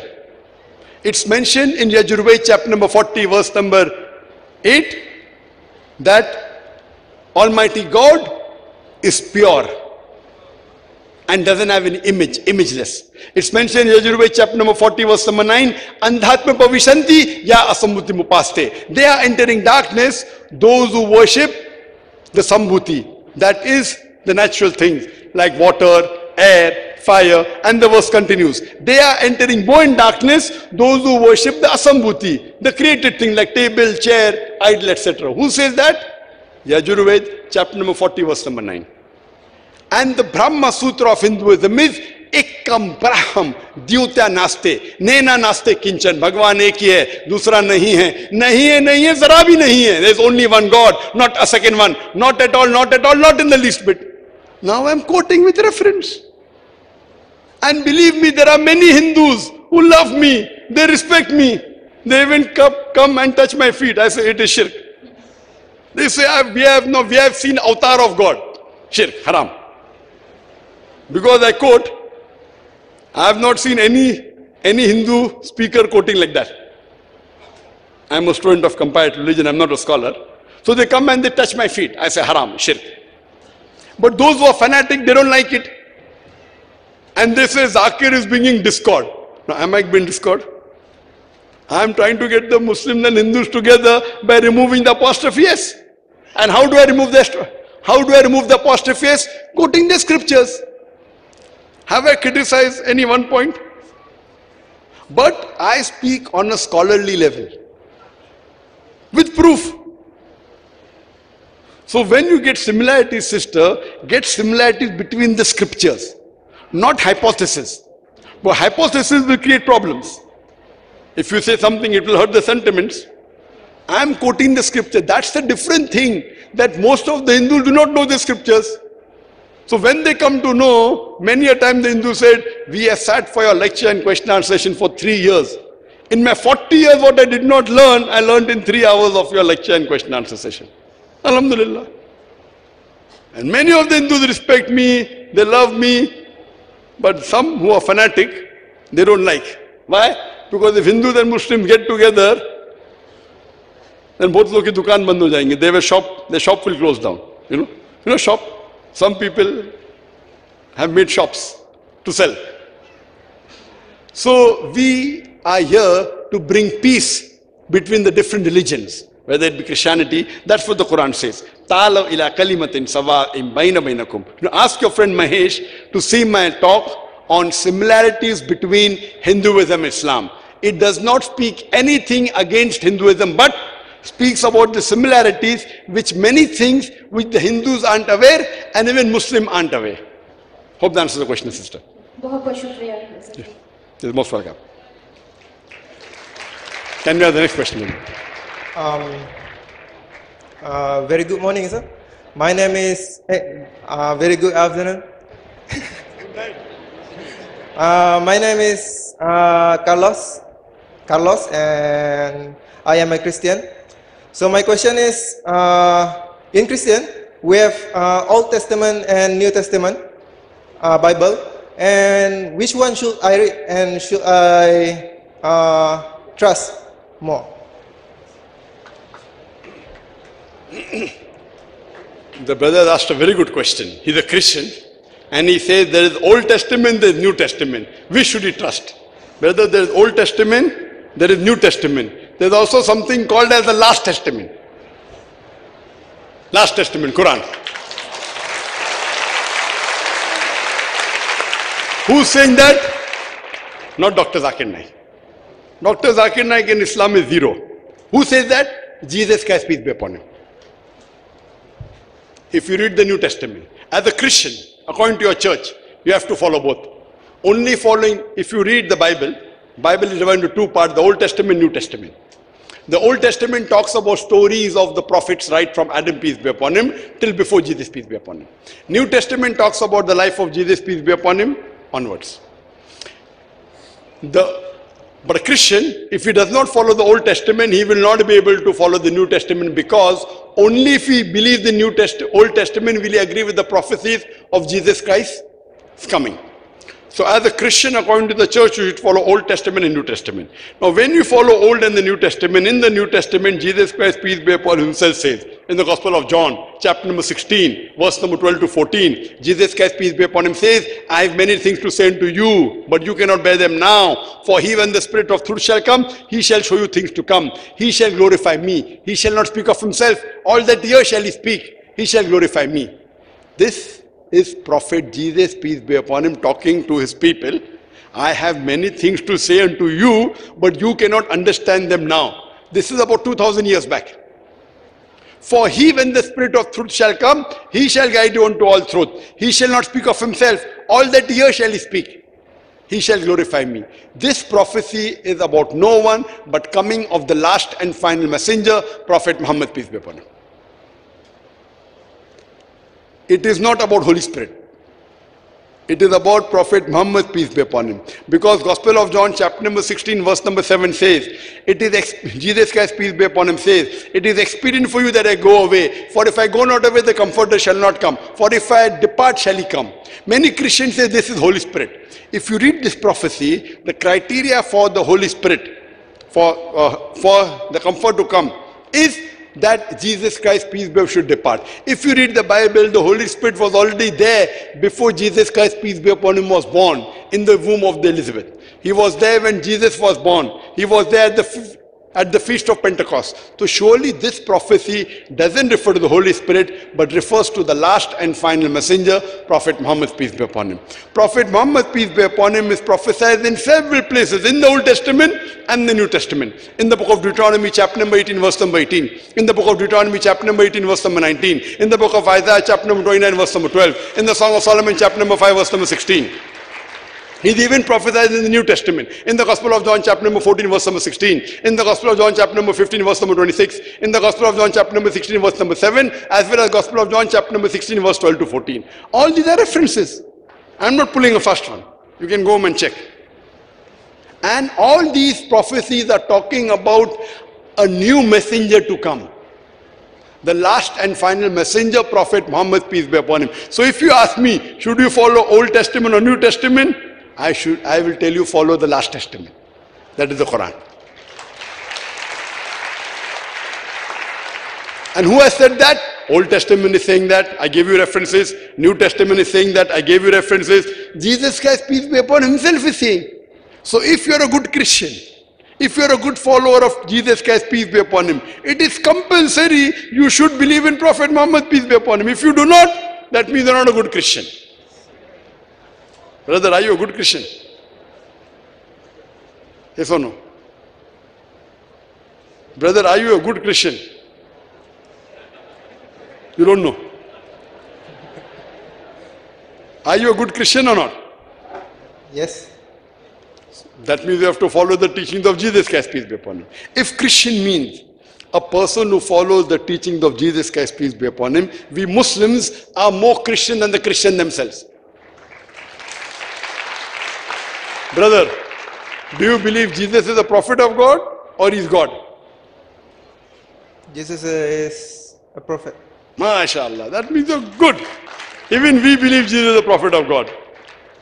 Because Islam is the only non-Christian faith which makes it an article of faith to believe in Jesus Christ, peace be upon him. We believe that he was one of the mightiest messengers of God. We believe that he was the Messiah, translated Christ. We believe that he was born miraculously without any male intervention. We believe that he healed those born blind and lepers with God's permission. The Christians and the Muslims, they are going together. But the difference is that most of the Christians, unlike you, mashallah, you are a good Christian. Unlike you, they say that Jesus Christ, peace be upon him, claimed divinity. In fact, if you read the Bible, there is not a single unequivocal statement from the complete Bible where Jesus Christ, peace be upon himself, says that I am God, or where he says worship me. If you point out a single unequivocal statement from anywhere in the Bible where Jesus Christ, peace be upon himself, says that I am God, or where he says worship me, I am ready to accept Christianity. In fact, if you read the Bible, Jesus Christ, peace be upon him, said, it's mentioned in the Gospel of John, chapter number 14, verse number 28. Jesus Christ, peace be upon him, said, my Father is greater than I. Gospel of John, chapter number 10, verse number 29. My Father is greater than all. Gospel of Matthew, chapter number 12, verse number 28. I cast out devil with the Spirit of God. Gospel of Luke, chapter number 11, verse number 20. I with the finger of God cast out devil. Gospel of John, chapter number 5, verse number 30. I can of my own self do nothing. As I hear, I judge, and my judgment is just. For I seek not my will, but the will of my Father. Anyone who says I seek not my will, with the will of Almighty God, is a Muslim. Jesus Christ, peace be upon him, was a Muslim. It's clearly mentioned in the book of Acts, chapter number 2, verse number 22, that ye men of Israel, listen to this. Jesus of Nazareth, a man approved of God amongst you by wonders and miracles and signs, which God did by him, and you are witness to it. That means Jesus Christ, according to the Bible, peace be upon him, was a prophet of God. Unfortunately, the church teaches the Christian that is God.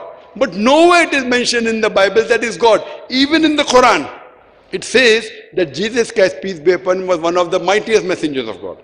Good brother. Brother, you believe that Jesus is God, alhamdulillah. Do you believe that there is one God? Yes. MashaAllah. Do you believe that Prophet Muhammad is the messenger of God? Yes. You believe that? Yeah. Very good. There are minimum 2 criteria required for any human being to enter the fold of Islam. If any human being wants to become a Muslim, there are minimum 2 things required. One is he should believe there is one God, and I gave the definition of God in my lecture. You should not believe Jesus is God, and you should believe that besides Jesus being a messenger of God, Prophet Muhammad is a messenger of God. So if you believe there is one God, and if you believe Prophet Muhammad is a messenger of God, that means according to me you are a Muslim.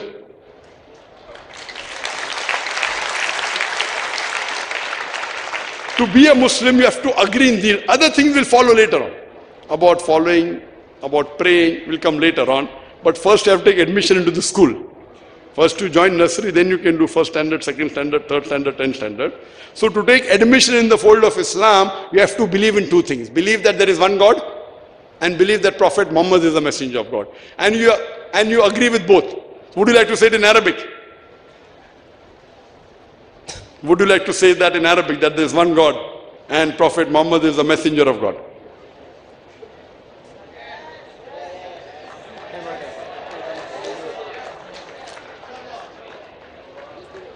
If you believe in these 2 things, that there is one God, Okay. and you believe Prophet Muhammad is the messenger of God, that means you are submitting your will to God. And a person who submits his will to God is called as a Muslim. Muslim doesn't mean having a name Zakir, Abdullah, Sultan, or Muhammad. Muslim means a person who submits his will to God. If he agrees there is one God, and if he agrees Prophet Muhammad is the messenger of God, these are the minimum 2 things required for a human being to become a Muslim. Later on, he will learn more and get more knowledge. But minimum these 2 things, if he agrees, he becomes a Muslim. Would you like to enter the fold of Islam?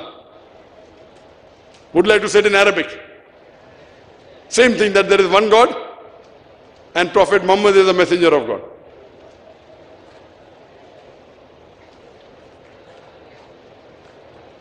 Would you like to follow the teachings of Jesus Christ, peace be upon him?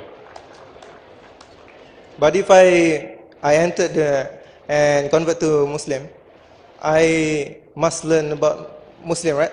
Yes. When you convert, once you become a Muslim, you have set the minimum 2 requirement.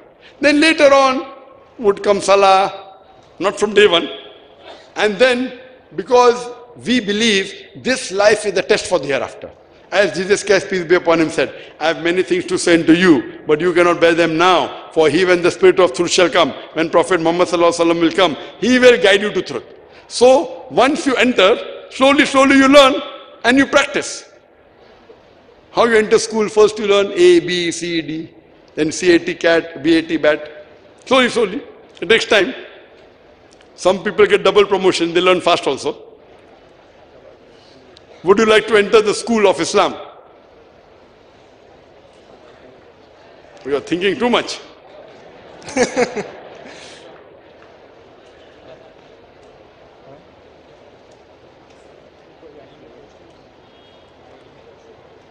I'm not ready, sir.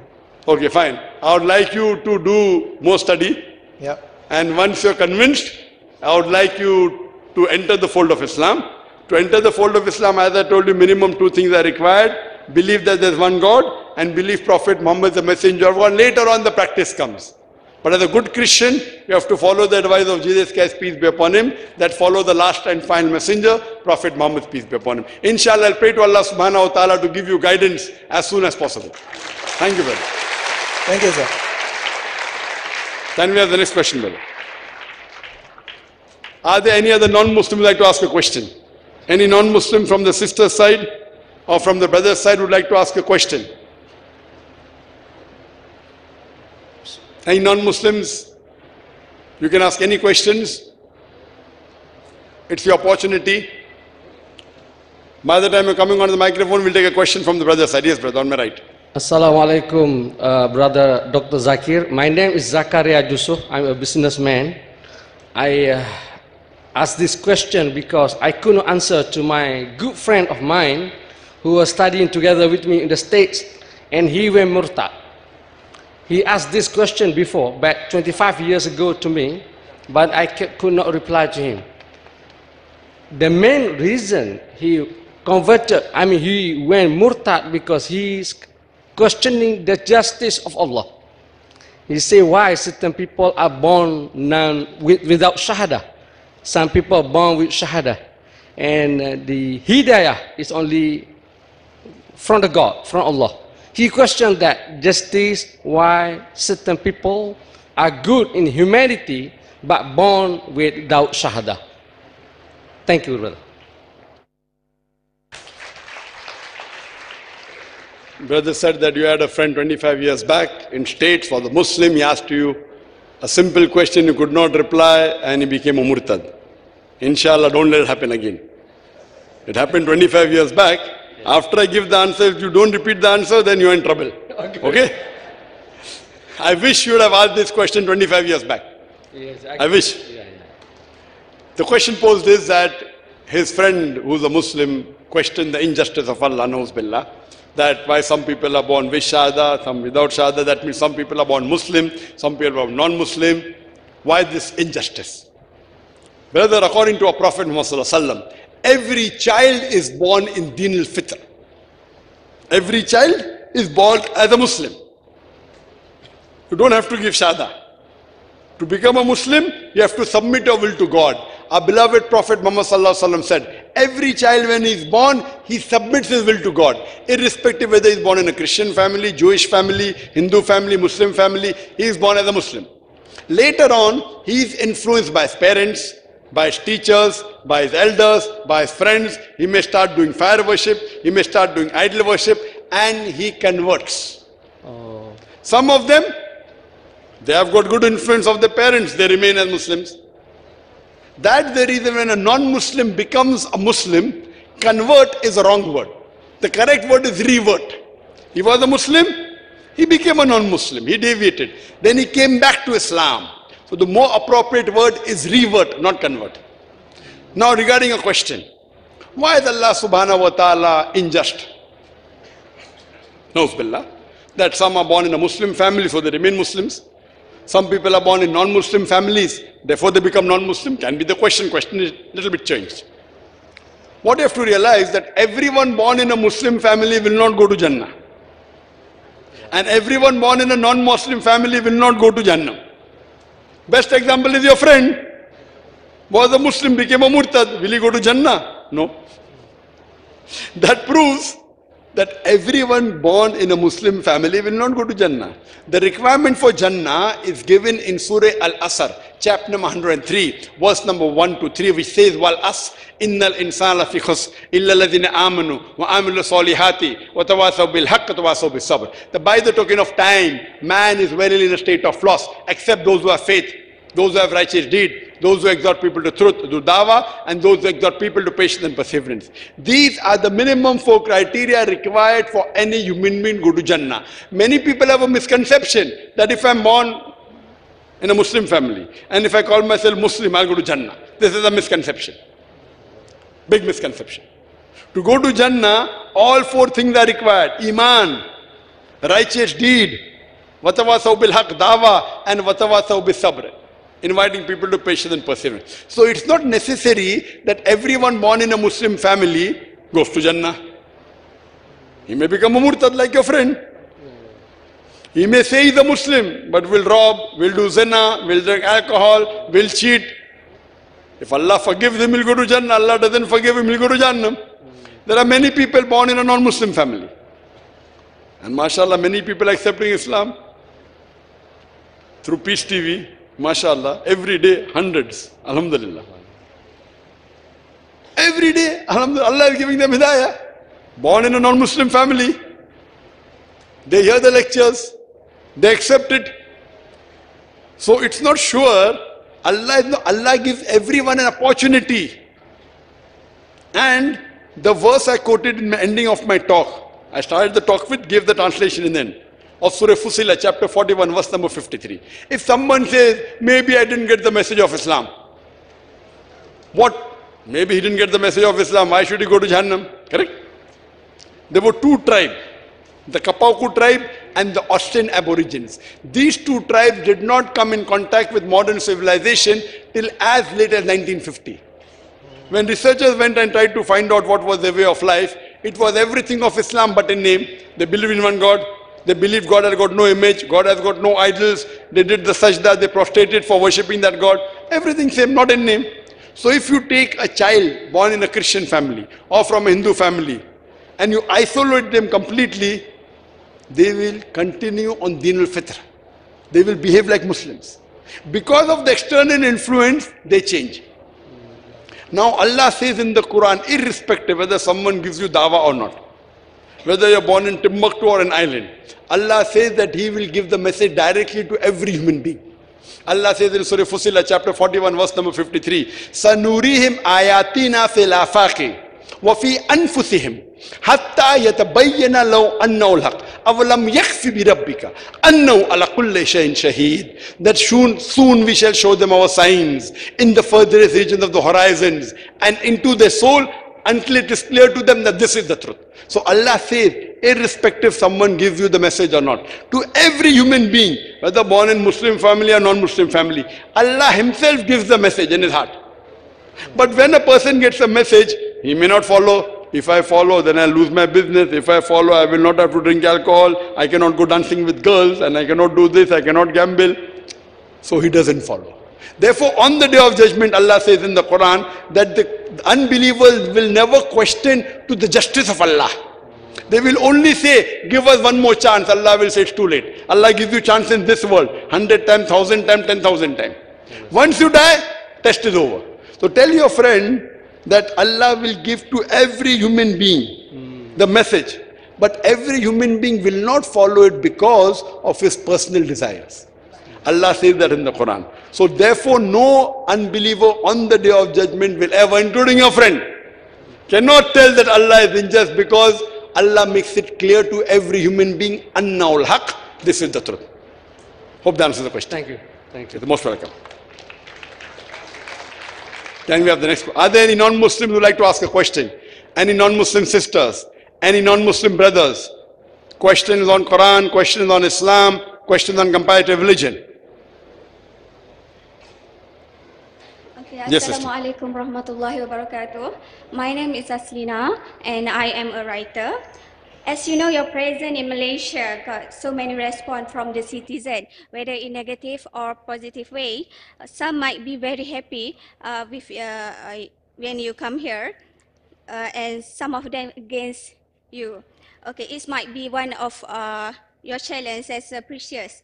So what do you think about these situations? And one more thing, yesterday the Malaysian authorities have to decide to stop your talk in Malacca, but today they changed to allow you again with one condition is that you need to change your topic. So what do you feel about this?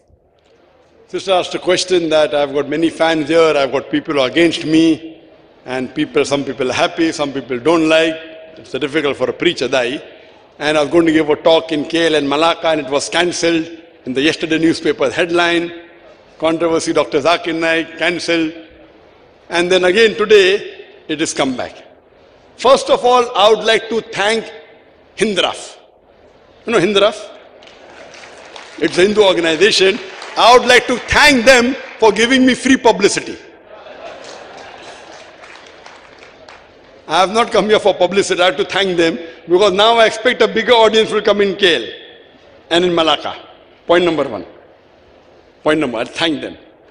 That's a different thing, that what they said is not true. And there are many people who told them, why don't you come? We will make you sit in the front row. And we will allow you to ask the first question. You can ask Dr. Zakir. That's what I believe. If I'm someone who's speaking falsehood, I will never allow question and answer session. I like challenge. If I'm wrong, I will say I'm wrong.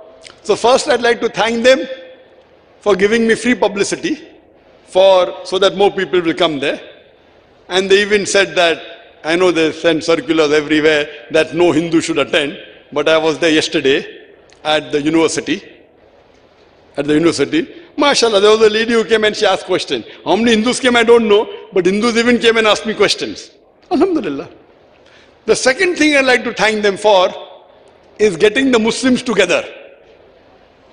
You know, I gave a talk, my first public lecture in Telangana was the topic chosen by the Honorable Chief Minister of Telangana, his topic, that the importance of the unity in the Muslim Ummah. And I gave a talk. And we know that unfortunately Muslim Ummah is divided. But sometimes what happens, when the enemy comes, it unites the Muslims.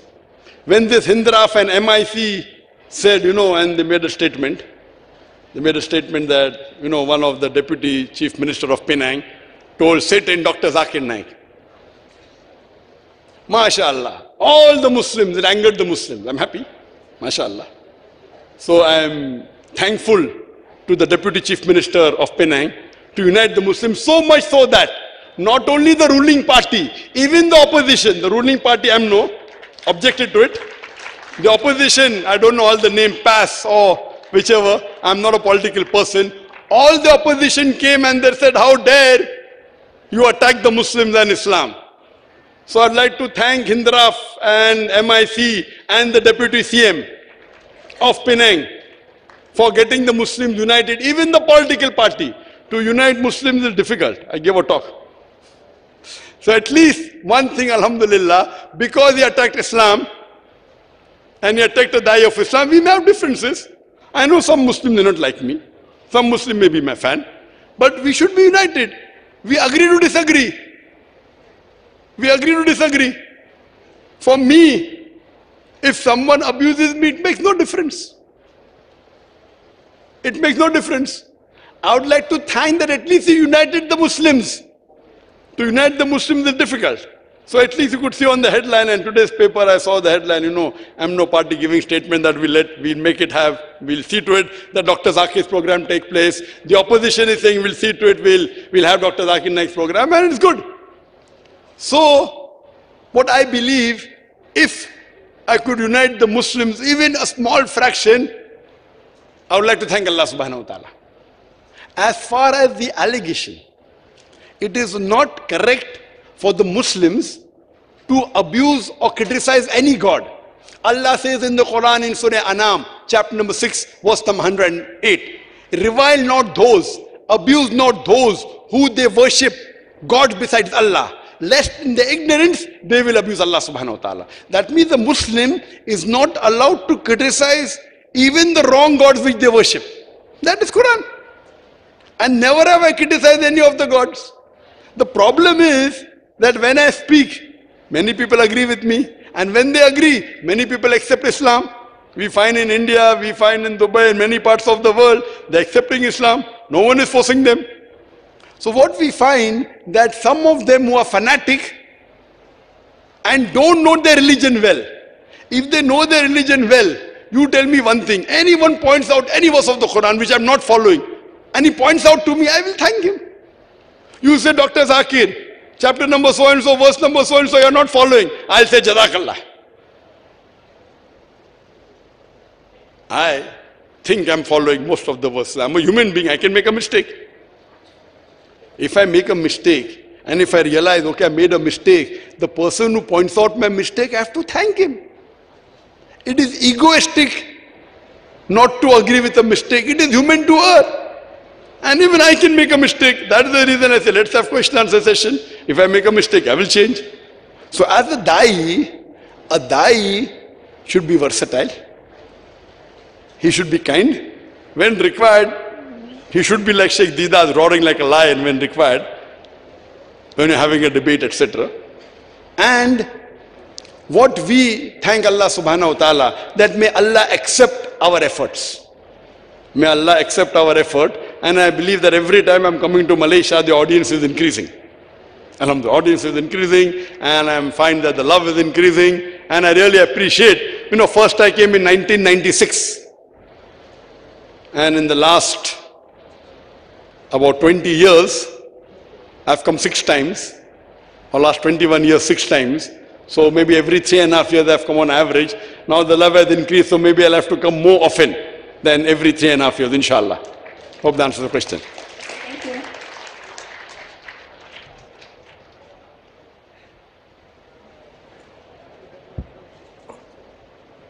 Okay. Assalamualaikum warahmatullahi ta'ala wabarakatuh. Thank you, Dr. Zakir, for a beautiful speech and also a lot of scientific evidence about science and Islam. I would like to touch about medicine and Islam. Okay, my name is Dr. Afiq. I'm a medical doctor. Pardon me? Can you repeat the last sentence you'd like to touch on? Medicine and Islam. Medicine? Yeah. Medicine? Yeah. What is medicine? Medicine. Medicine, sorry. Yeah. Sorry, it's my... Okay. Medicine and Islam. Yes, okay. As I were to quote from your speech, religion without science is blind. Okay. Allah is the only healer, and no human can heal any disease without His permission. However, some people in Malaysia believe that only by praying without seeing medical treatment or seek any medical attention, they can get a cure. Some says the current medical practice is far from Islamic way, and they also claim that Western agenda has tried to weaken our Muslim society from the health perspective. For example, I would like to give, when a patient in end-stage renal failure, okay, was suggested for dialysis, he or she might refuse the treatment because he believed that Allah can heal him or her. At the same time, he also doesn't want or afraid that he might be the victim of the Western agenda. So the question is, as a Muslim, are we allowed to choose a risky decision for our health of life, although there are clinicals and also evidence-based solutions to preserve and protect it?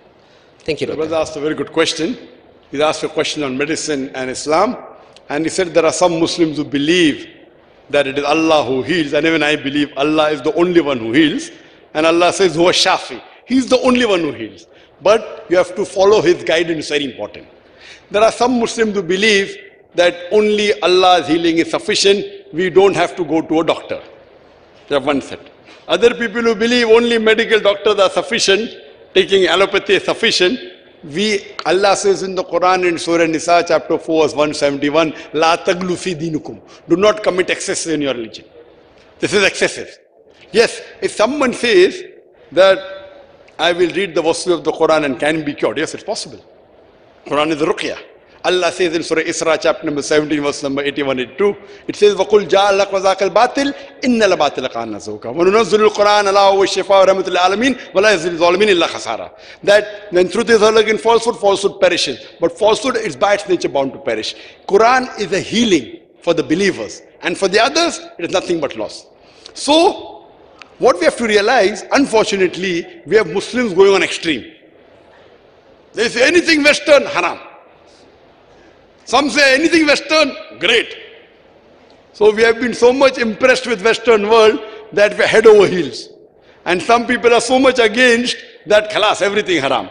What we have to do is a balance. We are ummat-e wast. Now, what you have to realize, Allah says in the Quran, yes, number one to heal is Allah. But if you have to believe in Allah, you have to follow Allah. Allah says in the Quran in Surah Nahl chapter 16 verse 43 and Surah Anbiya chapter 21 verse number 7, Fas'alu ahli zikri in kuntum la ta'lamun. If you don't know, ask the person who is knowledgeable. So if you are sick, Allah says go to a doctor. If you don't go to a doctor, you are not following Allah. Fine, you can even go to a ruqyah. You can go to a Raki also, no problem. Go to a Raki. He may cure you, no problem. But that doesn't mean only go to Raki. So, if you are sick, Quran doesn't say go to a Muslim doctor. Yes, you find a Muslim, good. If you find a non-Muslim, no problem. So if you don't know, that means Quran is telling, if you are sick, you go to a doctor. If you want knowledge, you go to a teacher. So, going to the doctor is compulsory. If you say, I will not go to a doctor, it is wrong. It is wrong. You have to go. Yes, if he's telling you to do something haram and you don't follow, that's different. But most of the doctors don't tell you to haram. If he tell you renal dialysis, it's allowed. Quran says in Surah Baqarah chapter 2 verse 173, Surah Ma'idah chapter 5 verse number 3, in Surah Anam chapter 6 verse 145, and Surah Nahl chapter 16 verse number 115, Hurrimat alaykumul maytutu waddamu walamul kinzir, wama uhilla li ghayril bi, forbidden for you for food, dead meat, blood, flesh of swine, and any food on which any name it says Allah's name is taken. But if you unwillingly disobey Allah, Allah is Rahman Rahim. Means if you are in a boat and you are dying of hunger, and if only pork is there to save your life, you can eat pork also. Normally pork is haram. But if you are on a boat and you have no food supply, your boat is in the sea for days together, once you come on shore, again pork becomes haram. It's allowed. If you know that alcohol is the only drug that can save you, alcohol is haram. Yes, don't have alcohol in cough syrup. You know, some people want to have beer because they are feeling cold. That is haram. If you are feeling cold, have honey. Honey keeps you more warm than the beer. But you don't get the kick in the honey what you get in the beer. So in Islam, we have to take Quran as a whole. So if you are sick, it's compulsory you should go to a doctor. If you don't have money to go and you don't go, then Allah will forgive you. But if you say no, it is wrong, that is what Allah is saying. So you have to understand Islam as a whole, not just in parts. So Quran says, go to an expert. If you are sick, you have to go. If you know, if there is some treatment which is the only treatment that can save your life, even if it's haram, it becomes permissible. But if it's a treatment which is not a major treatment, like cough syrup, and if you have alcohol, it is wrong. Because that's a small thing. You can have other drugs which is non-alcoholic, which can yet cure your problem. Hope that answers the question. Thank you. You're most welcome. Can we have the next question? Assalamualaikum, Dr. Zakir Naik. Wa alaikum assalam wa rahmatullahi wa barakatuh. It's very nice to meet you. Okay, my name is Sadiq Fauzan bin Muhammad Fauzi, and I'm a student. My question is a simple question. I watched a few videos of yours, and you say that Allah sent 1,400 prophet, in the world, and mentioned in the Quran is 25 names. So my question is, why only the followers of Jesus Christ, peace be upon him, has misunderstood? They misunderstood he is the God. But the other prophets, such as the followers of the Moses, did not misunderstood. The followers of the Prophet Muhammad did not understood, which he was God.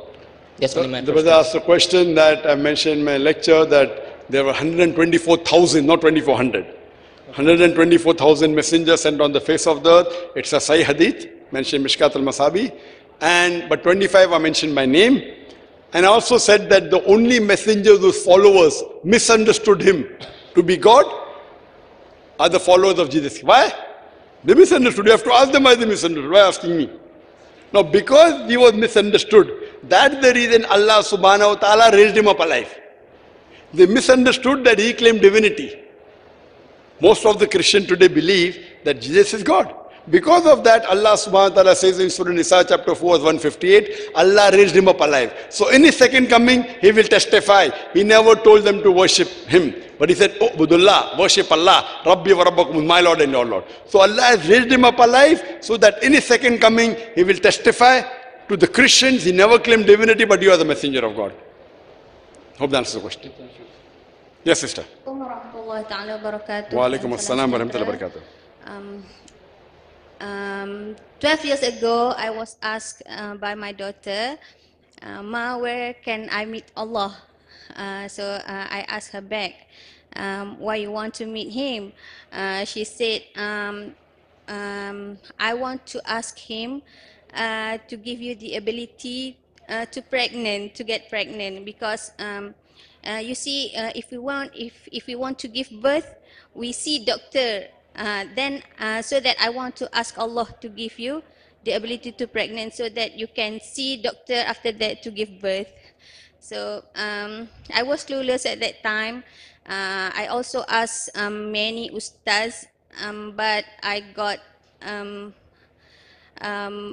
answer that was not kids friendly. So I would like to ask your help, though it might seem too late, to give me the answer that the answer to my daughter's question, that is not only kids friendly answer, but kids friendly answer that will instill a kid's belief in Allah existence, but also can benefit her for the future.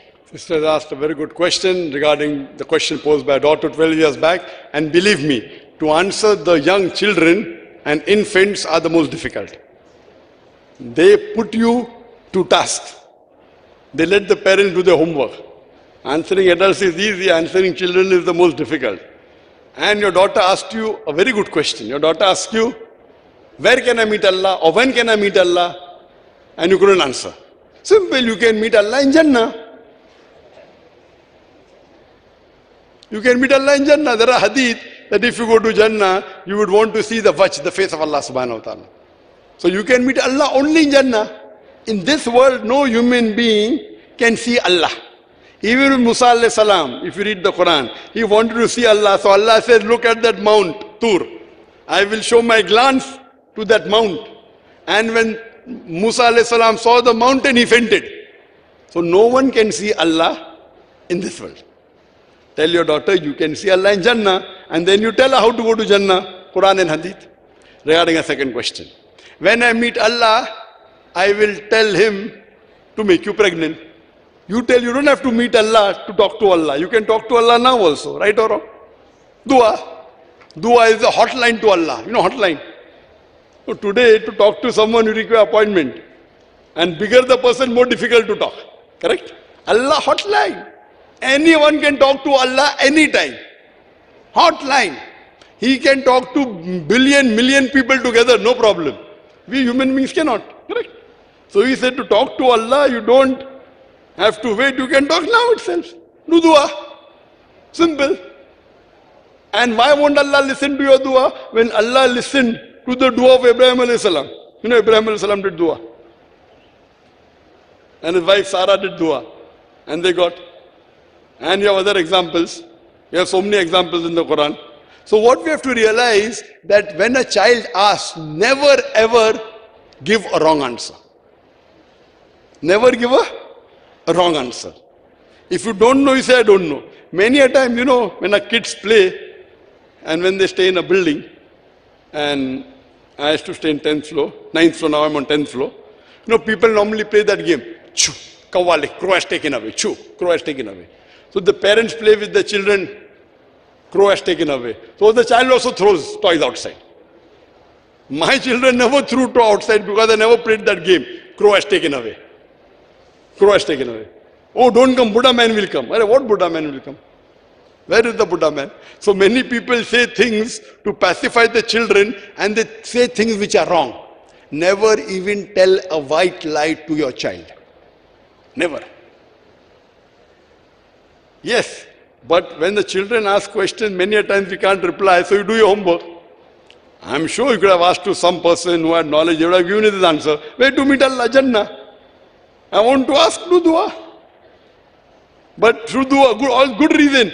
So that helps you in making your child pray. Okay, now if you want to talk to Allah, do your wudu, do your prayers, do your salah, good. So it's helping you to make your child come closer to Allah. You lost the opportunity, yet you can have it. Now your child may be 12 years older, correct? That means she may be 15 years, 20 years, I don't know. 16. 4 years when she asked you. So yet, and it's better late than never. It is better late than never. So the thing is that you have to take this opportunity. When children ask you any question, you get them closer to Islam, get them closer to the Quran and the Prophet, so that they become better practice Muslims. Hope that answers the question. Thank you. Yes, brother. Assalamu alaikum, Dr. Zakir. My name is Muhammad Hanif. I study aviation studies, and as we know that atheists is always trying to question every religious people in every religion. As we know that atheists is always trying to question every religious people in every religion, right? And we as a believer trust God exists in our life. But if an atheist come to me by face to face and ask me, how can you tell me the importance of having God in our life, as we can handle this life just by our own mind and our own way of life? Sorry, brother, I cannot understand your question. You're reading down. The atheist will ask you what question? If an atheist come to me face to face and ask me, how can you tell me the importance of having God in our life, as we can handle this life just by our own... Can you tell me the importance of having God? Yes. Having God in your life? Yeah. If an atheist come to me and ask me, how can you tell me the importance of having God in our life, as we can handle this life just by our own mind and our own way of life with our own power, not by the God power? Very good question.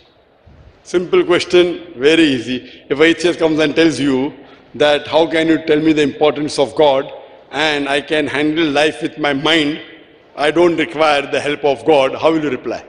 Simple. You ask him, what is the cure of AIDS? Can he handle?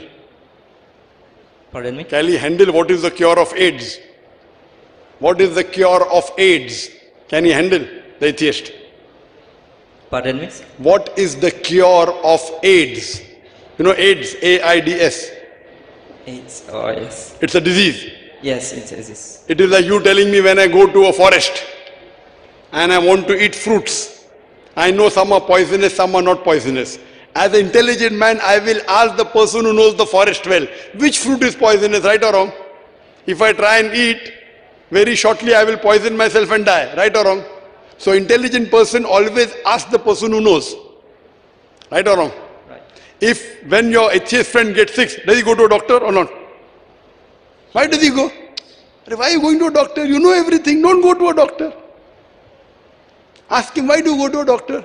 Why are you going to school? Which school you went to? I went to school XYZ. Why? You know everything. Why did you go to school? Ask him. Huh? Yes, I will. Now when you go to school, The teacher teaches you. God is the best to teach.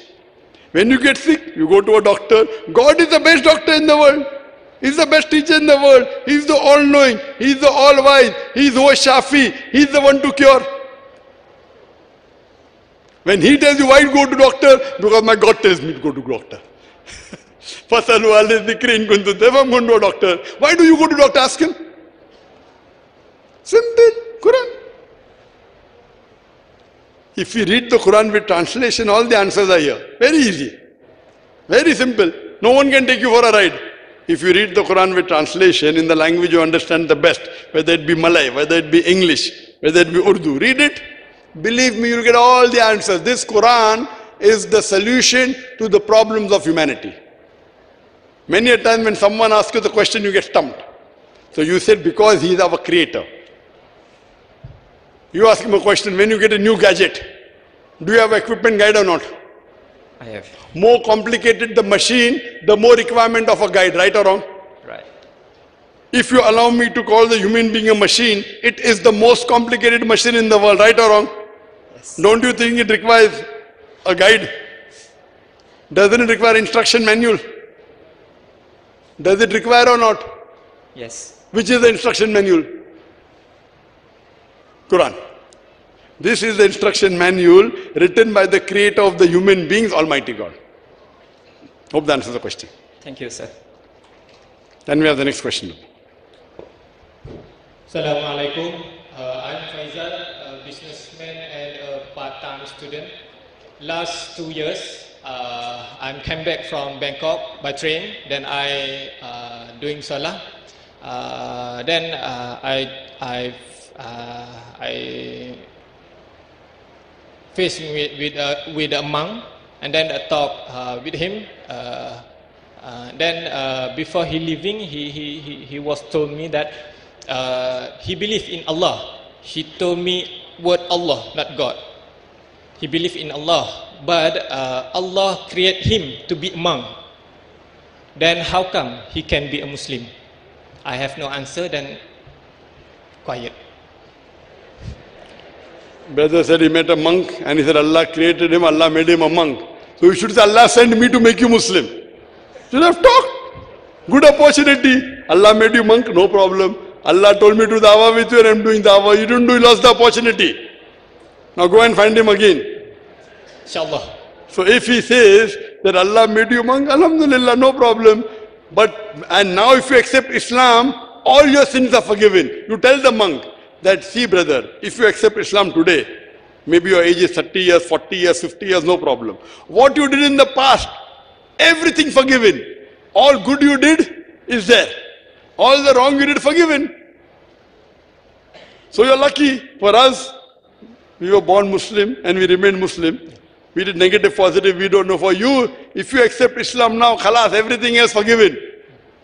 You are lucky. Become Muslim. You didn't tell him. Find him now. Inshallah. Next time when you meet a non-Muslim, don't let him go. Okay? Okay. Don't fight with him. Do dawah with him, inshallah. Okay, Jazakallah. Yes, sister. Assalamualaikum. My name is Satya and I'm still student. I once before tried to prove my non-Muslim friend by using the scientific fact.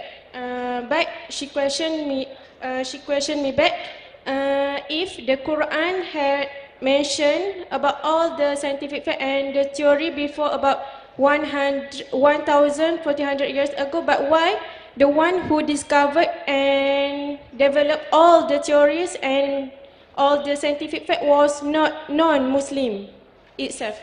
Thank you.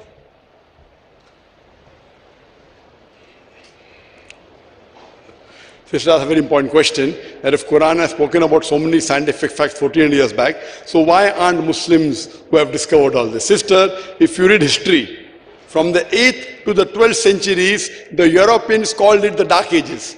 It was dark for the Europeans, but the Muslims were the most advanced. The amount of scientific discoveries they made is phenomenal. At that time, Arabic was at its peak. If you wanted to do research in science, it was compulsory, you had to learn Arabic. And if you go back to history, it is the Western media which is hiding. If you read history, we come to know that, you know the words 1, 2, 3, 4 you learn in school in English language? What's it called? 1, 2, 3, 4, what's it called? Arabic numerals. You know why? Because previously they believed in Roman numerals. The Indians, they discovered the 0. The Muslims came and put the decimal point and described the Arabic numerals. The 1, 2, 3, 4 we write in English is called as Arabic numerals discovered by the Muslims. If you know about trigonometry, the Pythagoras theorem. You know Pythagoras theorem? The square of the hypotenuse is equal to the sum of the other two sides of a triangle.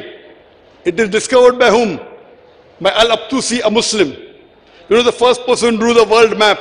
It was Al-Idrusi in 1154. When the Muslim drew the world map, the South Pole was on top, North Pole down, Kaaba was in the center. The Western cartographers came and turned the map upside down. North Pole down, North Pole top, South Pole down, yet mashallah Kaaba is in the center. So the first person who drew the world map was a Muslim. Further, if you read about Al-Biruni, Al-Biruni was the person who did so much of advances in science and technology. If you know about Aristotle of the East, Avicenna, it is Ali ibn Sina, Aristotle of the East, Muslim, the father of chemistry. Geber, it is not Geber, it is Jabir ibn Hayyan. He was the father of chemistry. The word alcohol is derived from the Arabic word al-gul, meaning evil spirit.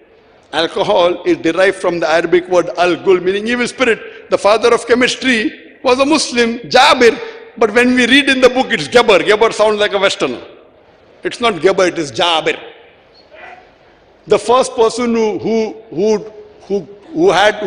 calculated the circumference of the earth when the people thought the earth was flat were 3 brothers, Zakir, Muhammad and Ahmad, at angle at the Red Sea.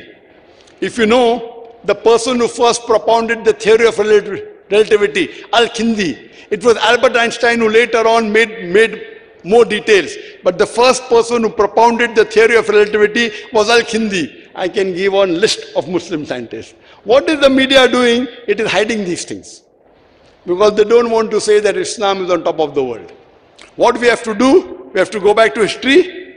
And that time the people were strong on top of the world because they were close to Quran and Sunnah. Today we have gone away from Quran and Sunnah, therefore we are down. Once we go back to Quran and Sunnah, inshallah we'll be on top of the world. Hope that answers the question, sister.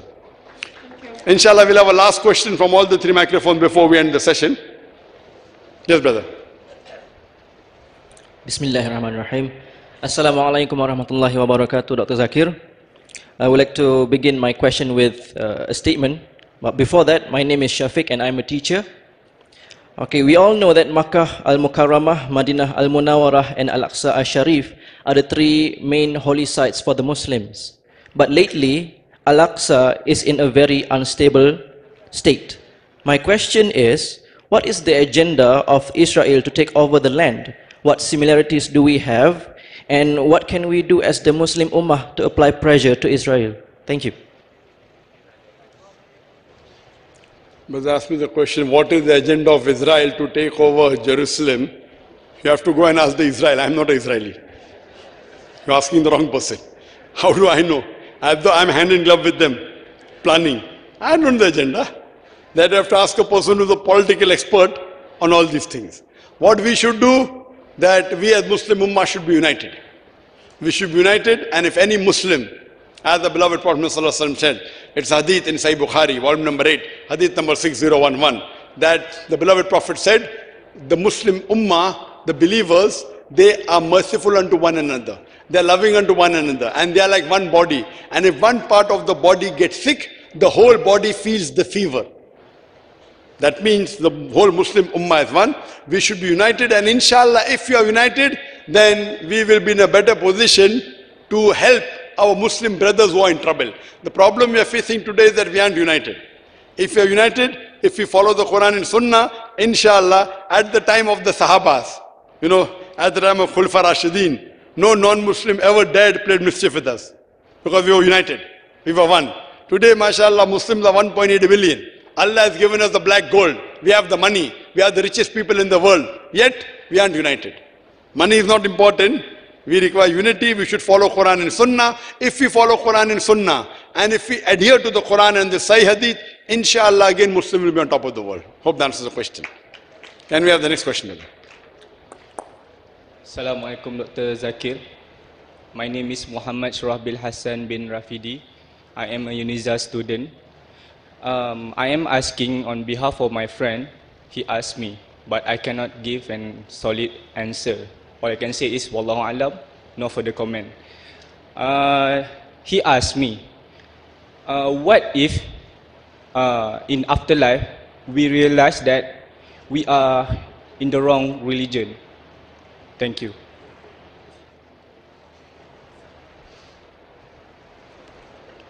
Brother asked the question that what if in the afterlife we realize we are in the wrong religion? That's a big problem. That's the reason do research now.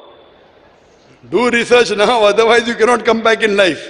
This test is only once. That's the reason tell your friend that you have to research now. What Allah has given the brig. Allah has given grey matter to us. Use your brain to find out the right religion.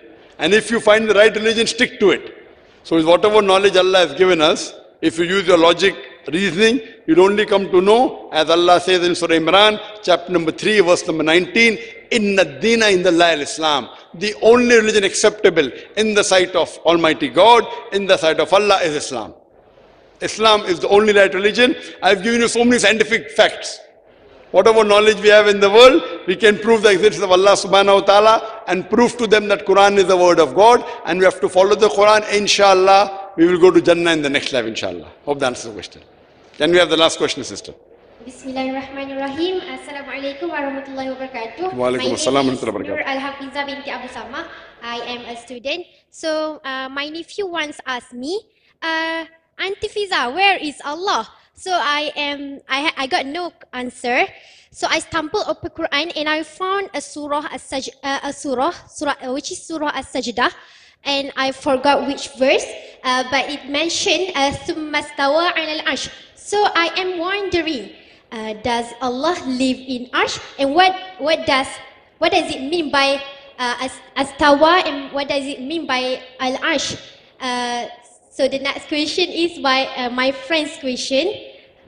I'm sorry, she wrote it. I see division in Muslim today. There are some who follows four madhab and some are Wahhabi. Problem started when they are telling each other wrong. So what is your advice? And the third question is, I'm sorry, but this is my friend's question. As a Muslim doctor, you are a Muslim doctor, what is your stand on vaccines? That's all. Sister, that's three questions. Last question, she has three in one. The first question asked by her niece, that where is Allah? And she stumbled across the verse of Surah Sajda, Allah is on Arsh, and that's correct. The answer of yours is correct, that Allah is established on His throne. But Allah also says in Surah Shu'ara, chapter number 42, verse number 11, Laisa laka mislihi shay. There is nothing whatever like Him. Allah hears and sees, but Allah does not hear and see like you and me, like our ears and our eyes. So you say, how is the Arsh? You will start thinking of a chair. How is Allah's Arsh? Allah Alam. So Quran says Allah is on Arsh, that is the right answer. And His Arsh extends throughout. We have a thinking, Arsh how. So whatever description is given in Hadith, we accept it. We don't add to it. There are various Hadith. There is a Hadith of Muhammad Sallallahu Alaihi Wasallam that the lady came to a lady was there. And Prophet wanted to test her. Is she a mu'min or not? So the Prophet asked her, where is Allah? She said, on top. The Prophet said, she has Iman. That's the reason when we do dua, we put our hand on the top. Correct? So you can give the answer, Allah is on top, that's also correct. Allah is on Arsh, that's also correct. Both answers are correct. Oh, so I could say to my nephew, Allah is everywhere. No. No. Now here you're falling into a trap. I know there are some people who say Allah is everywhere, but there's no text. Yes, Allah is everywhere by power. What does Hadith say? Allah is on top? I know there are some people who do say. But what we have to realize that when talking about Allah subhanahu wa ta'ala, do not add anything of your own. It's very dangerous. Some people explain, yes, Allah by power is everywhere. He has power over everything. Many verses. But Quran says he's on arsh, he's on arsh. Allah is on top, the hadith says Allah is on top. It's better not to add. The Prophet said, don't waste too much time on discussing about Allah. And you say something, you make a mistake, best is to repeat the verse of the Quran, very safe. There's nowhere in the Quran which says Allah is everywhere. I know there are many Muslims who believe in that. It is safe to repeat a verse of the Quran, you can never be wrong. Regarding the second question. Second question was vaccine, or third question was vaccine. The third question on vaccines. The second question is about the madhab. Madhab, there are so many madhabs and each madhab is criticizing each other. I have given the talk on unity in the Muslim Ummah on the 10th of this month. I gave in Telangana, Kuala Telangana. And there I said that all the four Aimmas, Imam Abu Hanifa, may Allah have mercy on him, Imam Shafi, may Allah have mercy on him, Imam Malik, may Allah have mercy on him, and as well as the fourth Imam, Ahmad ibn Hanbal, may Allah have mercy on him. And there were many other Aimmas. These four were more famous. All the Aimmas, they said that if you find a hadith which is sahih, that is my madhab. All the Aimmas said that if you find any of my opinion, any of my fatwa, which is against the book of Allah and the hadith of the Prophet, ignore my fatwa. They did not come to fight. They were all loving. They gave the opinion. And if you analyze, more than 95%, all the opinions are the same. They may differ in 2, 3, 4%. And all the Aimma said that if you find my opinion which is against the Quran and the Sahih Hadith, you ignore my opinion. They came to spread the deen and get the Muslim Ummah closer to Quran and Sunnah. Unfortunately, we are fighting.